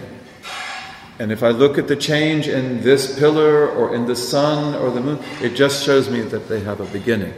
But that fact that they have a beginning means that they cannot have created themselves. And they're, one of our great scholars says, "Man la wujuda li dhatihi min dhatihi, fa wujuduhu lawlahu aynun muhali. Ma la wujuda li dhatihi min dhatihi, fa wujuduhu lawlahu lawla Allah ta'ala, aynun muhali." That which has no existence of its essence from its essence, which is all possible things, all things that have beginnings. Its existence, if it were not for God, who is the necessary existent one, is Aynul Muhali, is the very essence of impossibility. That's a really important point. And as the person who wrote this says, he or she says, is it a leap of faith? No, it's not a leap of faith. This is reason. This is pure reason. And this, when we talk about this also, we talk about something that we mentioned in the first class. And that is, there cannot be an infinite regress of finite causes. In other words, I can say that, the watch changes. So it has a beginning. Therefore it must have a maker. That was a human being. The human being had a father. He had a grandfather. He had a great-grandfather. Okay? So we can go back. But you've got to go back to a beginning. You cannot have an infinite regress of finite causes. All of them are muftaqira. You cannot do that. That is rationally impossible. And today, using modern mathematics, we also can say, as modern mathematics does say, that if you have an infinite set, they would say you cannot have one, but if you had an infinite set, you could never cross it. So, infinite regress in the past, if that were the case, you could never get to the present. You could never have a present moment. So this is a really important question, and I'm very glad that the person asked this question. And inshallah tomorrow we will begin with this, because this is what we want to talk about tomorrow. Then this person is also saying, can you give salat to any other prophet than the Prophet Muhammad, or only salam, which is the Prophet? This is a fiqh question. It's not an aqidah question. When we mention prophets, we say alayhimus salam, and as a rule, when we give salat on the prophet first, and then on other prophets after him. And why is that the case? I don't really have the knowledge that enables me to answer that. One of the things that comes to mind is Inna Allah wa malaikatahu yusalluna ala nabi. You see, so Allah and His angels, they do salat on the Prophet. And this means the Prophet Muhammad. You know, Ya ayyuhalladhina amanu sallu alayhi wa sallimu taslima. So I would believe that in light with that verse, we prefer to do salat on the Prophet first and then other prophets after him. And again, we don't, by that, want to belittle in any way what we think about any messenger or prophet. They are all perfect human beings and great human beings. And as the Prophet said, don't declare me to be more excellent than Jonas. Because you say Jonas turned from the city and he was swallowed by the fish. So don't think that I am more excellent than Jonas. We don't do that. And certainly not with regard to the great, people of God, Jesus and Moses and Noah and Abraham. But because of the Quranic injunction, and perhaps there are other reasons, then when it comes to salat, we do the salat on the Prophet first, and then the other prophets follow him. Wallahu alam. It's a really good question. Very, very good questions. What is the difference between ghurur and confidence? Sometimes confidence is ghurur. People, but delusion and confidence, those could be overlapping. But certainty, confidence of certainty and ghurur, those are different things. And, we have principles of thought, we have principles of understanding, we have the grounds of reason, and these are things that enable us to say that this is true and this is false, and that certain things are illusion or delusion and other things are not. And that is very, very important. In Islam, we have a prophetic law that enables us to live in such a way that the intellect flourishes. The intellect, as we said yesterday, it has only 3 rules: necessary, impossible, and possible. It doesn't have anything more to say. Anything that you ask pure reason, it can only say, this is necessary, it must be. This is impossible, it cannot be. This is possible, it could be. It could be. Okay, that's what it does. And, one of the greatnesses of the human being is the ability to understand the necessity of the necessary. 1 + 1 is 2, necessary. There's no universe where that's not going to be the case. The sum of the triangles of a Euclidean triangle are always 180. It cannot be other than that. Okay, and all you have to know are the theorems and the axioms. The theorems and the axioms, they don't have to be proven. You don't go to a laboratory to prove them. They're proven by rational thought.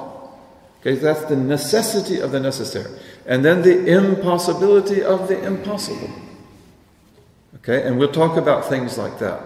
And then you have the possibility of the possible. This is really, really important. Okay, now how can I hold to that? And in my Sharia, the prophetic way of life, the prophetic law, the way that leads to water, the way that leads to life, we also have wajib, haram. We have mandub and makruh, and we have mubah. So this is fiqh. Fiqh, I know that this is wajib, this is mandub.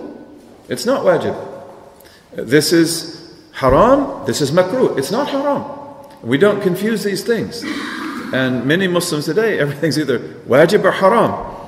They don't know that this is makruh, this is mandub, this is mubah. When we live our lives that way, existentially, then we create a reality in ourselves, which we would call tertib rabbani, and a lordly organization of the self, tertib rabbani, so that I can also relate to al-wajib, al-mustahil, and al-jaiz.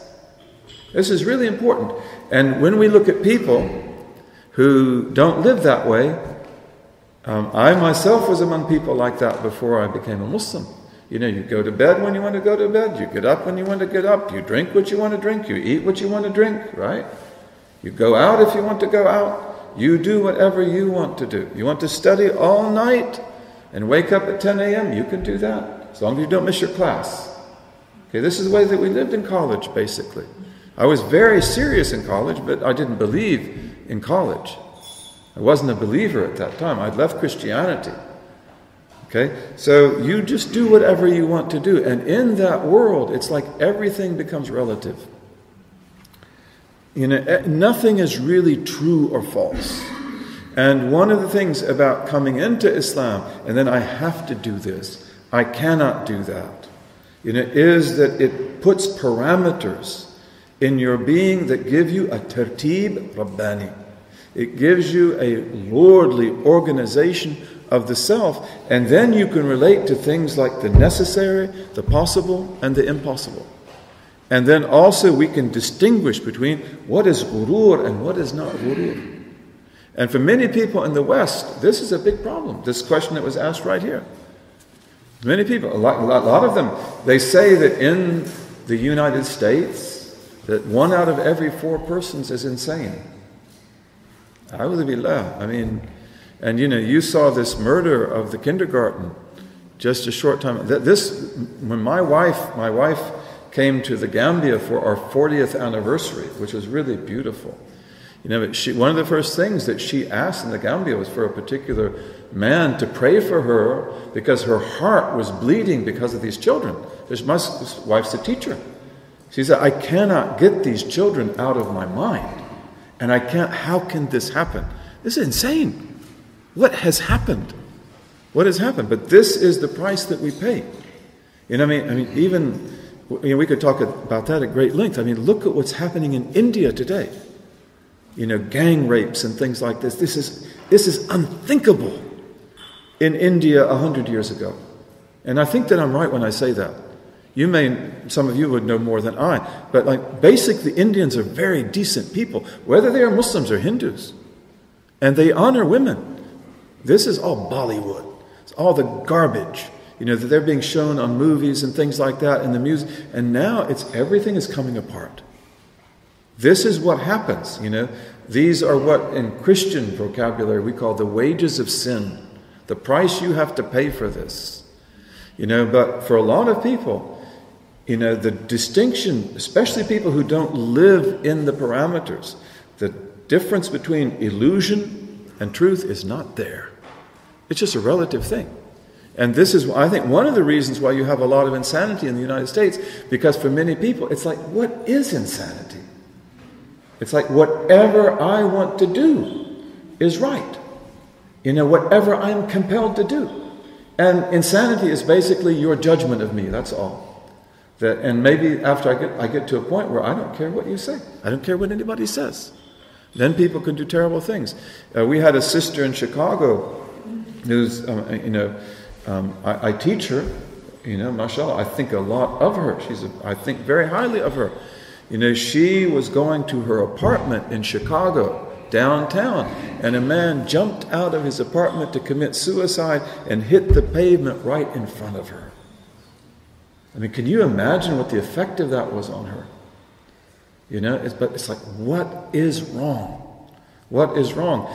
And, you know, we have a great obligation to be able to bring this prophetic message to the attention of people. And we have to embody it in a beautiful way. But the American people, and I'm an American, and my family's been in America for a long time, I love the American people. They are my own people. But they need to have this teaching. They need to have it. Desperately. I used to feel 40 years ago when I first came into Islam, looking at people like my cousins, whom I love very much, like they would be such good Muslims. I know they would be. They would be so good. But at that time it's just like, if only we could reach them. Today it's like, we've got to reach them. They're on drugs, committing suicide. It's like everything is coming apart. Bi-idhnillahi ta'ala.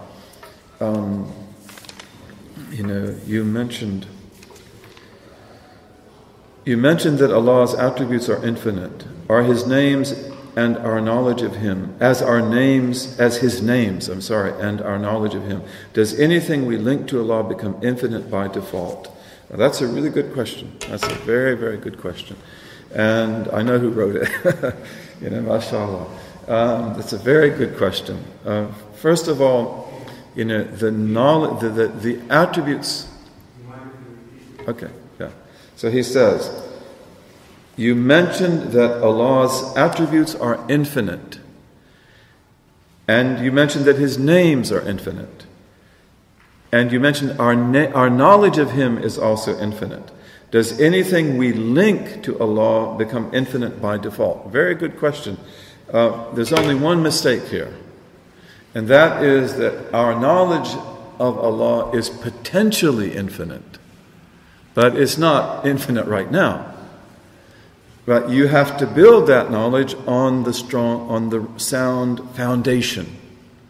You have to have the right basis. And then you begin to get knowledge of God. And that's the whole purpose of the Aqidah, is to worship Allah.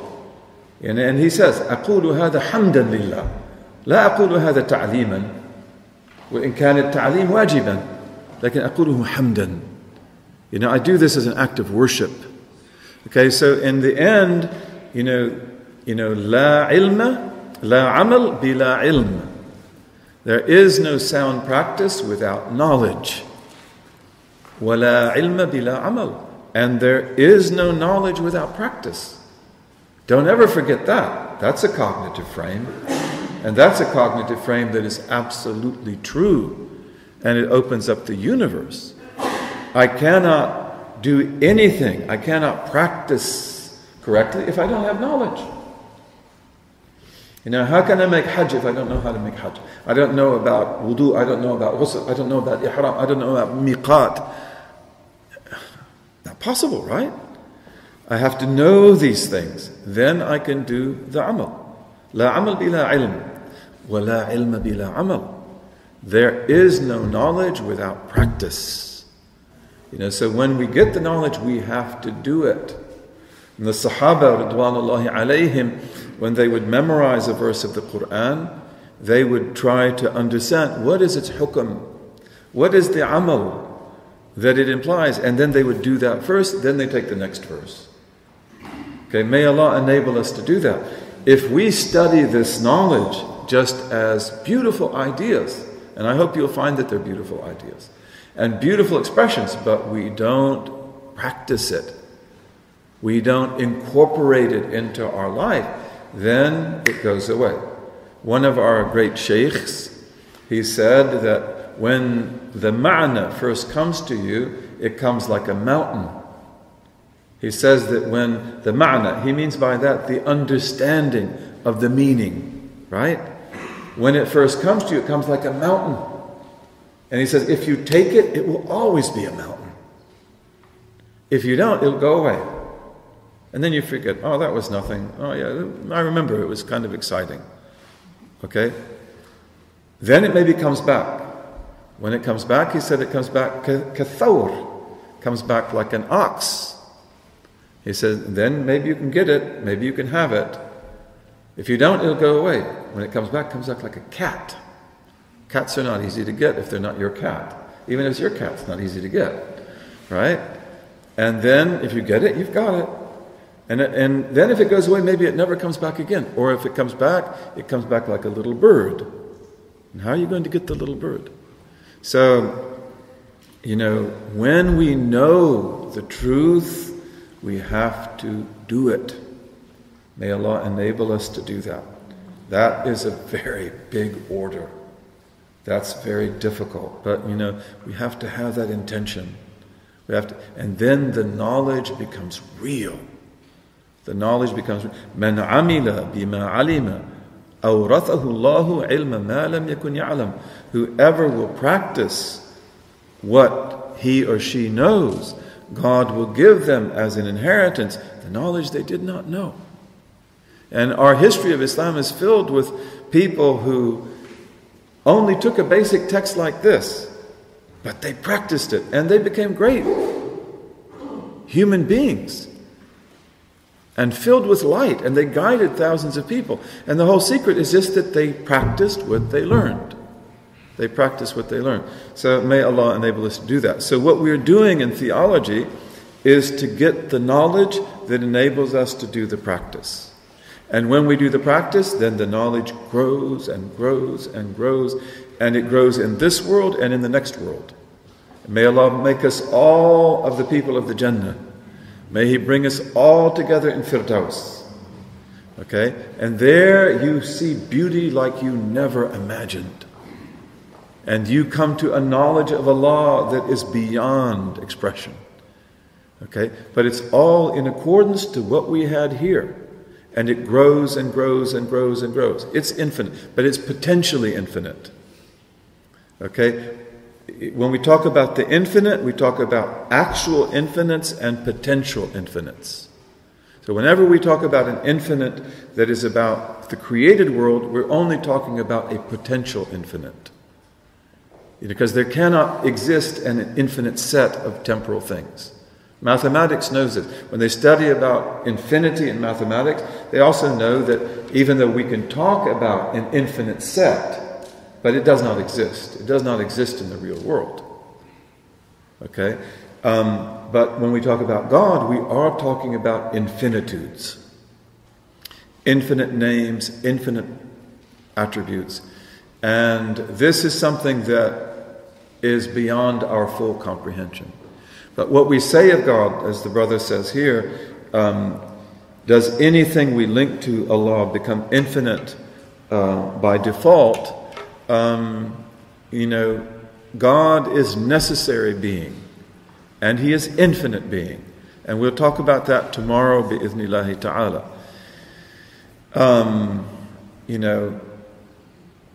That's a really good question. That's a really good question. And it goes actually beyond Aqidah.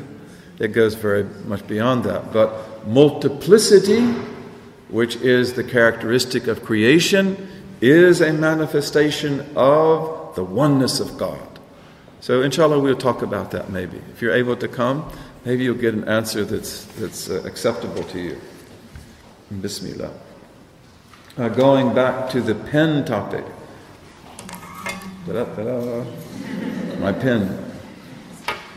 Does the pen I am using now derive its penness from the original pen created by Allah at the beginning of time? So that's also a very good question.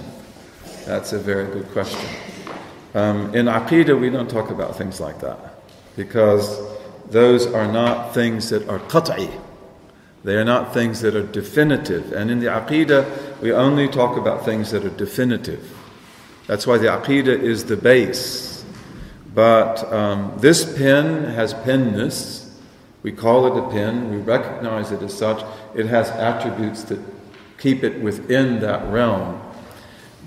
Does it reflect the original pen? That's another question. And outside the realm of Aqidah, we could say yes, because of the fact that there is the world of archetypes, of amthal. Many great scholars, I don't know any exceptions to that. They talk about the alam al-amthal. Ibn Taymiyyah, Ibn Qayyim al-Jawziyah, many of them they talk about that. So the alam al-amthal is the world of spiritual realities and of archetypes. And the pen falls into an archetype that we would say gives it penness. Again, this is not part of our creed, so you don't have to believe this. Not necessary. It's about the structure of reality. And that's itself really, really interesting.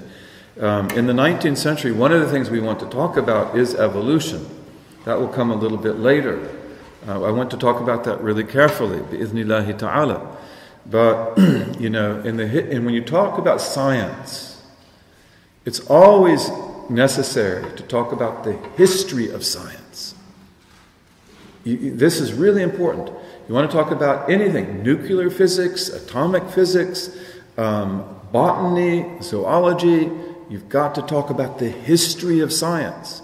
So when we go back to the 19th century, which is the century when the talk about evolution became the big thing, you know, and in the 19th century, a lot of people are talking about evolution. And you have one basic school of evolution, which is creative evolution. The greatest scientists of the 19th century, like Agassiz and Cuvier, they all believe in creative evolution. And they understand the same things Darwin understands better than Darwin. He was not their peer. They were much bigger scientists, but they talk about creative evolution. That this cannot be by chance. These are really important things.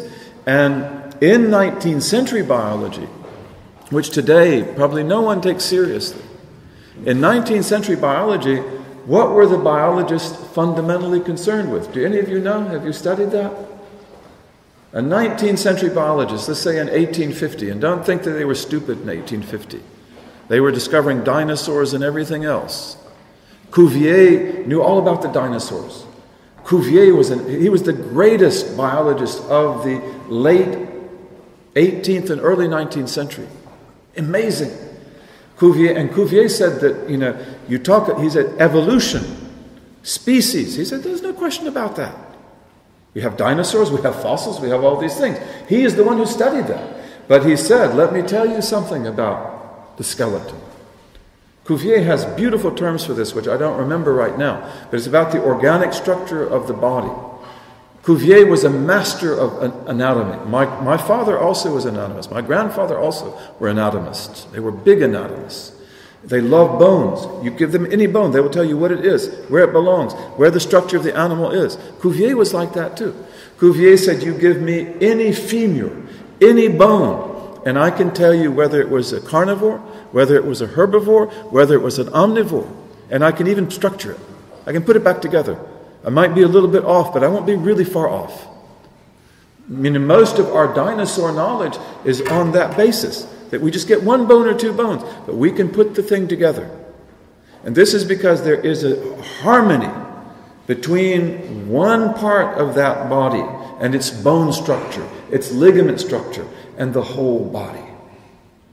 You know, so Cuvier said, if you're going to change anything, and the person he's talking about is not Darwin, he's before Darwin, he's talking about Lamarck. And Lamarck was a madman, really stupid ideas. You know, that just the giraffe extends its head and so it gets a longer head, and then it gives it to its baby. So you get your giraffes. I mean, really, Cuvier said, I should dismiss you from the department for this idiocy. But he didn't. He had mercy on Lamarck. But, you know, Cuvier said, you change anything in the structure of any animal, everything else has got to change. It's just like today you have certain computer programs, right, where you want to make a certain change in an object or an image or a design, and then the whole thing will restructure, right? The whole program will restructure itself to take in that combination. So Cuvier said all living things are this way. Therefore, you cannot have partial change like that. This would be extinction. Agassiz says the same thing. Agassiz was a great scientist. He was a great Swiss scientist. He says the same thing. These people, you know, they opposed Darwinian theory on scientific evidence. And we don't hear about that very much. You see, because, again, we hear that, oh, the church was talking about the Bible and things like that, and, you know, how could we be from monkeys? And everybody laughs, and then Huxley gets up and makes this really strong argument. That's not what happened historically. Historically, this was a debate between taxonomists and between biologists and others. And they had very strong arguments, which they still have to this day, such as the distinctive nature of every species, that species are distinctive. And you never see a species go to another one. Yes? What's a taxonomist? A taxonomist. What is a taxonomist? Darwin was a taxonomist. What is a taxonomist? Right. So the taxonomist is the one who knows kingdoms and phylums and species and so forth. And then he'll tell you that this animal belongs to this species, this family, this phylum, this kingdom, right? That's a taxonomist. It's a beautiful science. And the 18th century developed taxonomy with a theology of taxonomy. You know, Linnaeus and others. And they believed that these species reflect archetypes. And that is, for me, true, based on my answer to this question. Again, this is not something that we insist on as an Islamic belief, but we can get a lot of mileage out of that. It's very, very important. So, what the biologist of the 19th century is concerned with is the archetypes. And this will sound so funny to many people today, but to me it's not. To me it's very respectable. So what is the archetypical mollusk? What is the archetypical horse? What is the archetypical wolf? What is the archetypical pine tree? And they're believing in amthal. But they're also saying that species reflects the archetypes. And species, in all of its variation, are different dimensions of that archetype. Now, this is metaphysically significant. This is, for me, real science. But in any case, we'll just leave it there for right now. You stated that in the creation story we have 6 days and there are 6 steps in the expanding theory. Can you please explain them? You have to ask Sheikh Hamza Yusuf. Okay? He's the one. If you want to ask anything about stars, anything about planets, anything about this, Sheikh Hamza Yusuf. You know, you can go to Zaytuna, you can send him an email, and he'd probably answer that email. He gets 1,000 emails, but you ask him about that, then you get an answer. But for me, I just know this because he told me. I don't know anything more than that. Let's see. How are we doing with time? Are we okay? Okay, so how does change? So here we have questions about change again. And we talked about that quite a lot. Okay, and I think these are pretty good questions. Maybe we can leave these to tomorrow? Do you think we can do that? Inshallah. And I value your questions. I keep your questions. And I'll write them down later on, inshallah. Because, I think this is really important knowledge. I want to write a book about this. I've got a manuscript of it called The Knowledge of God's Oneness, Prophets, Prophecy, and the Unseen. It's 2 volumes. And these questions go into the book. Because I have to know what you understood and what you didn't understand. And then that enables me to write it in a way that is meaningful to people. Whatever you don't understand, 1,000 other people don't understand. So we have to make it clear to you. بإذن الله تعالى اللهم وفقنا لما تحبه وترضاه واجعلنا من عبيدك السعداء وأمتنا على كلمة الهدى علمنا ما ينفعنا ووفقنا للعمل بما علمتنا به واجعل ما نحن فيه خالصا مخلصا لوجهك الكريم يا رب العالمين آمين.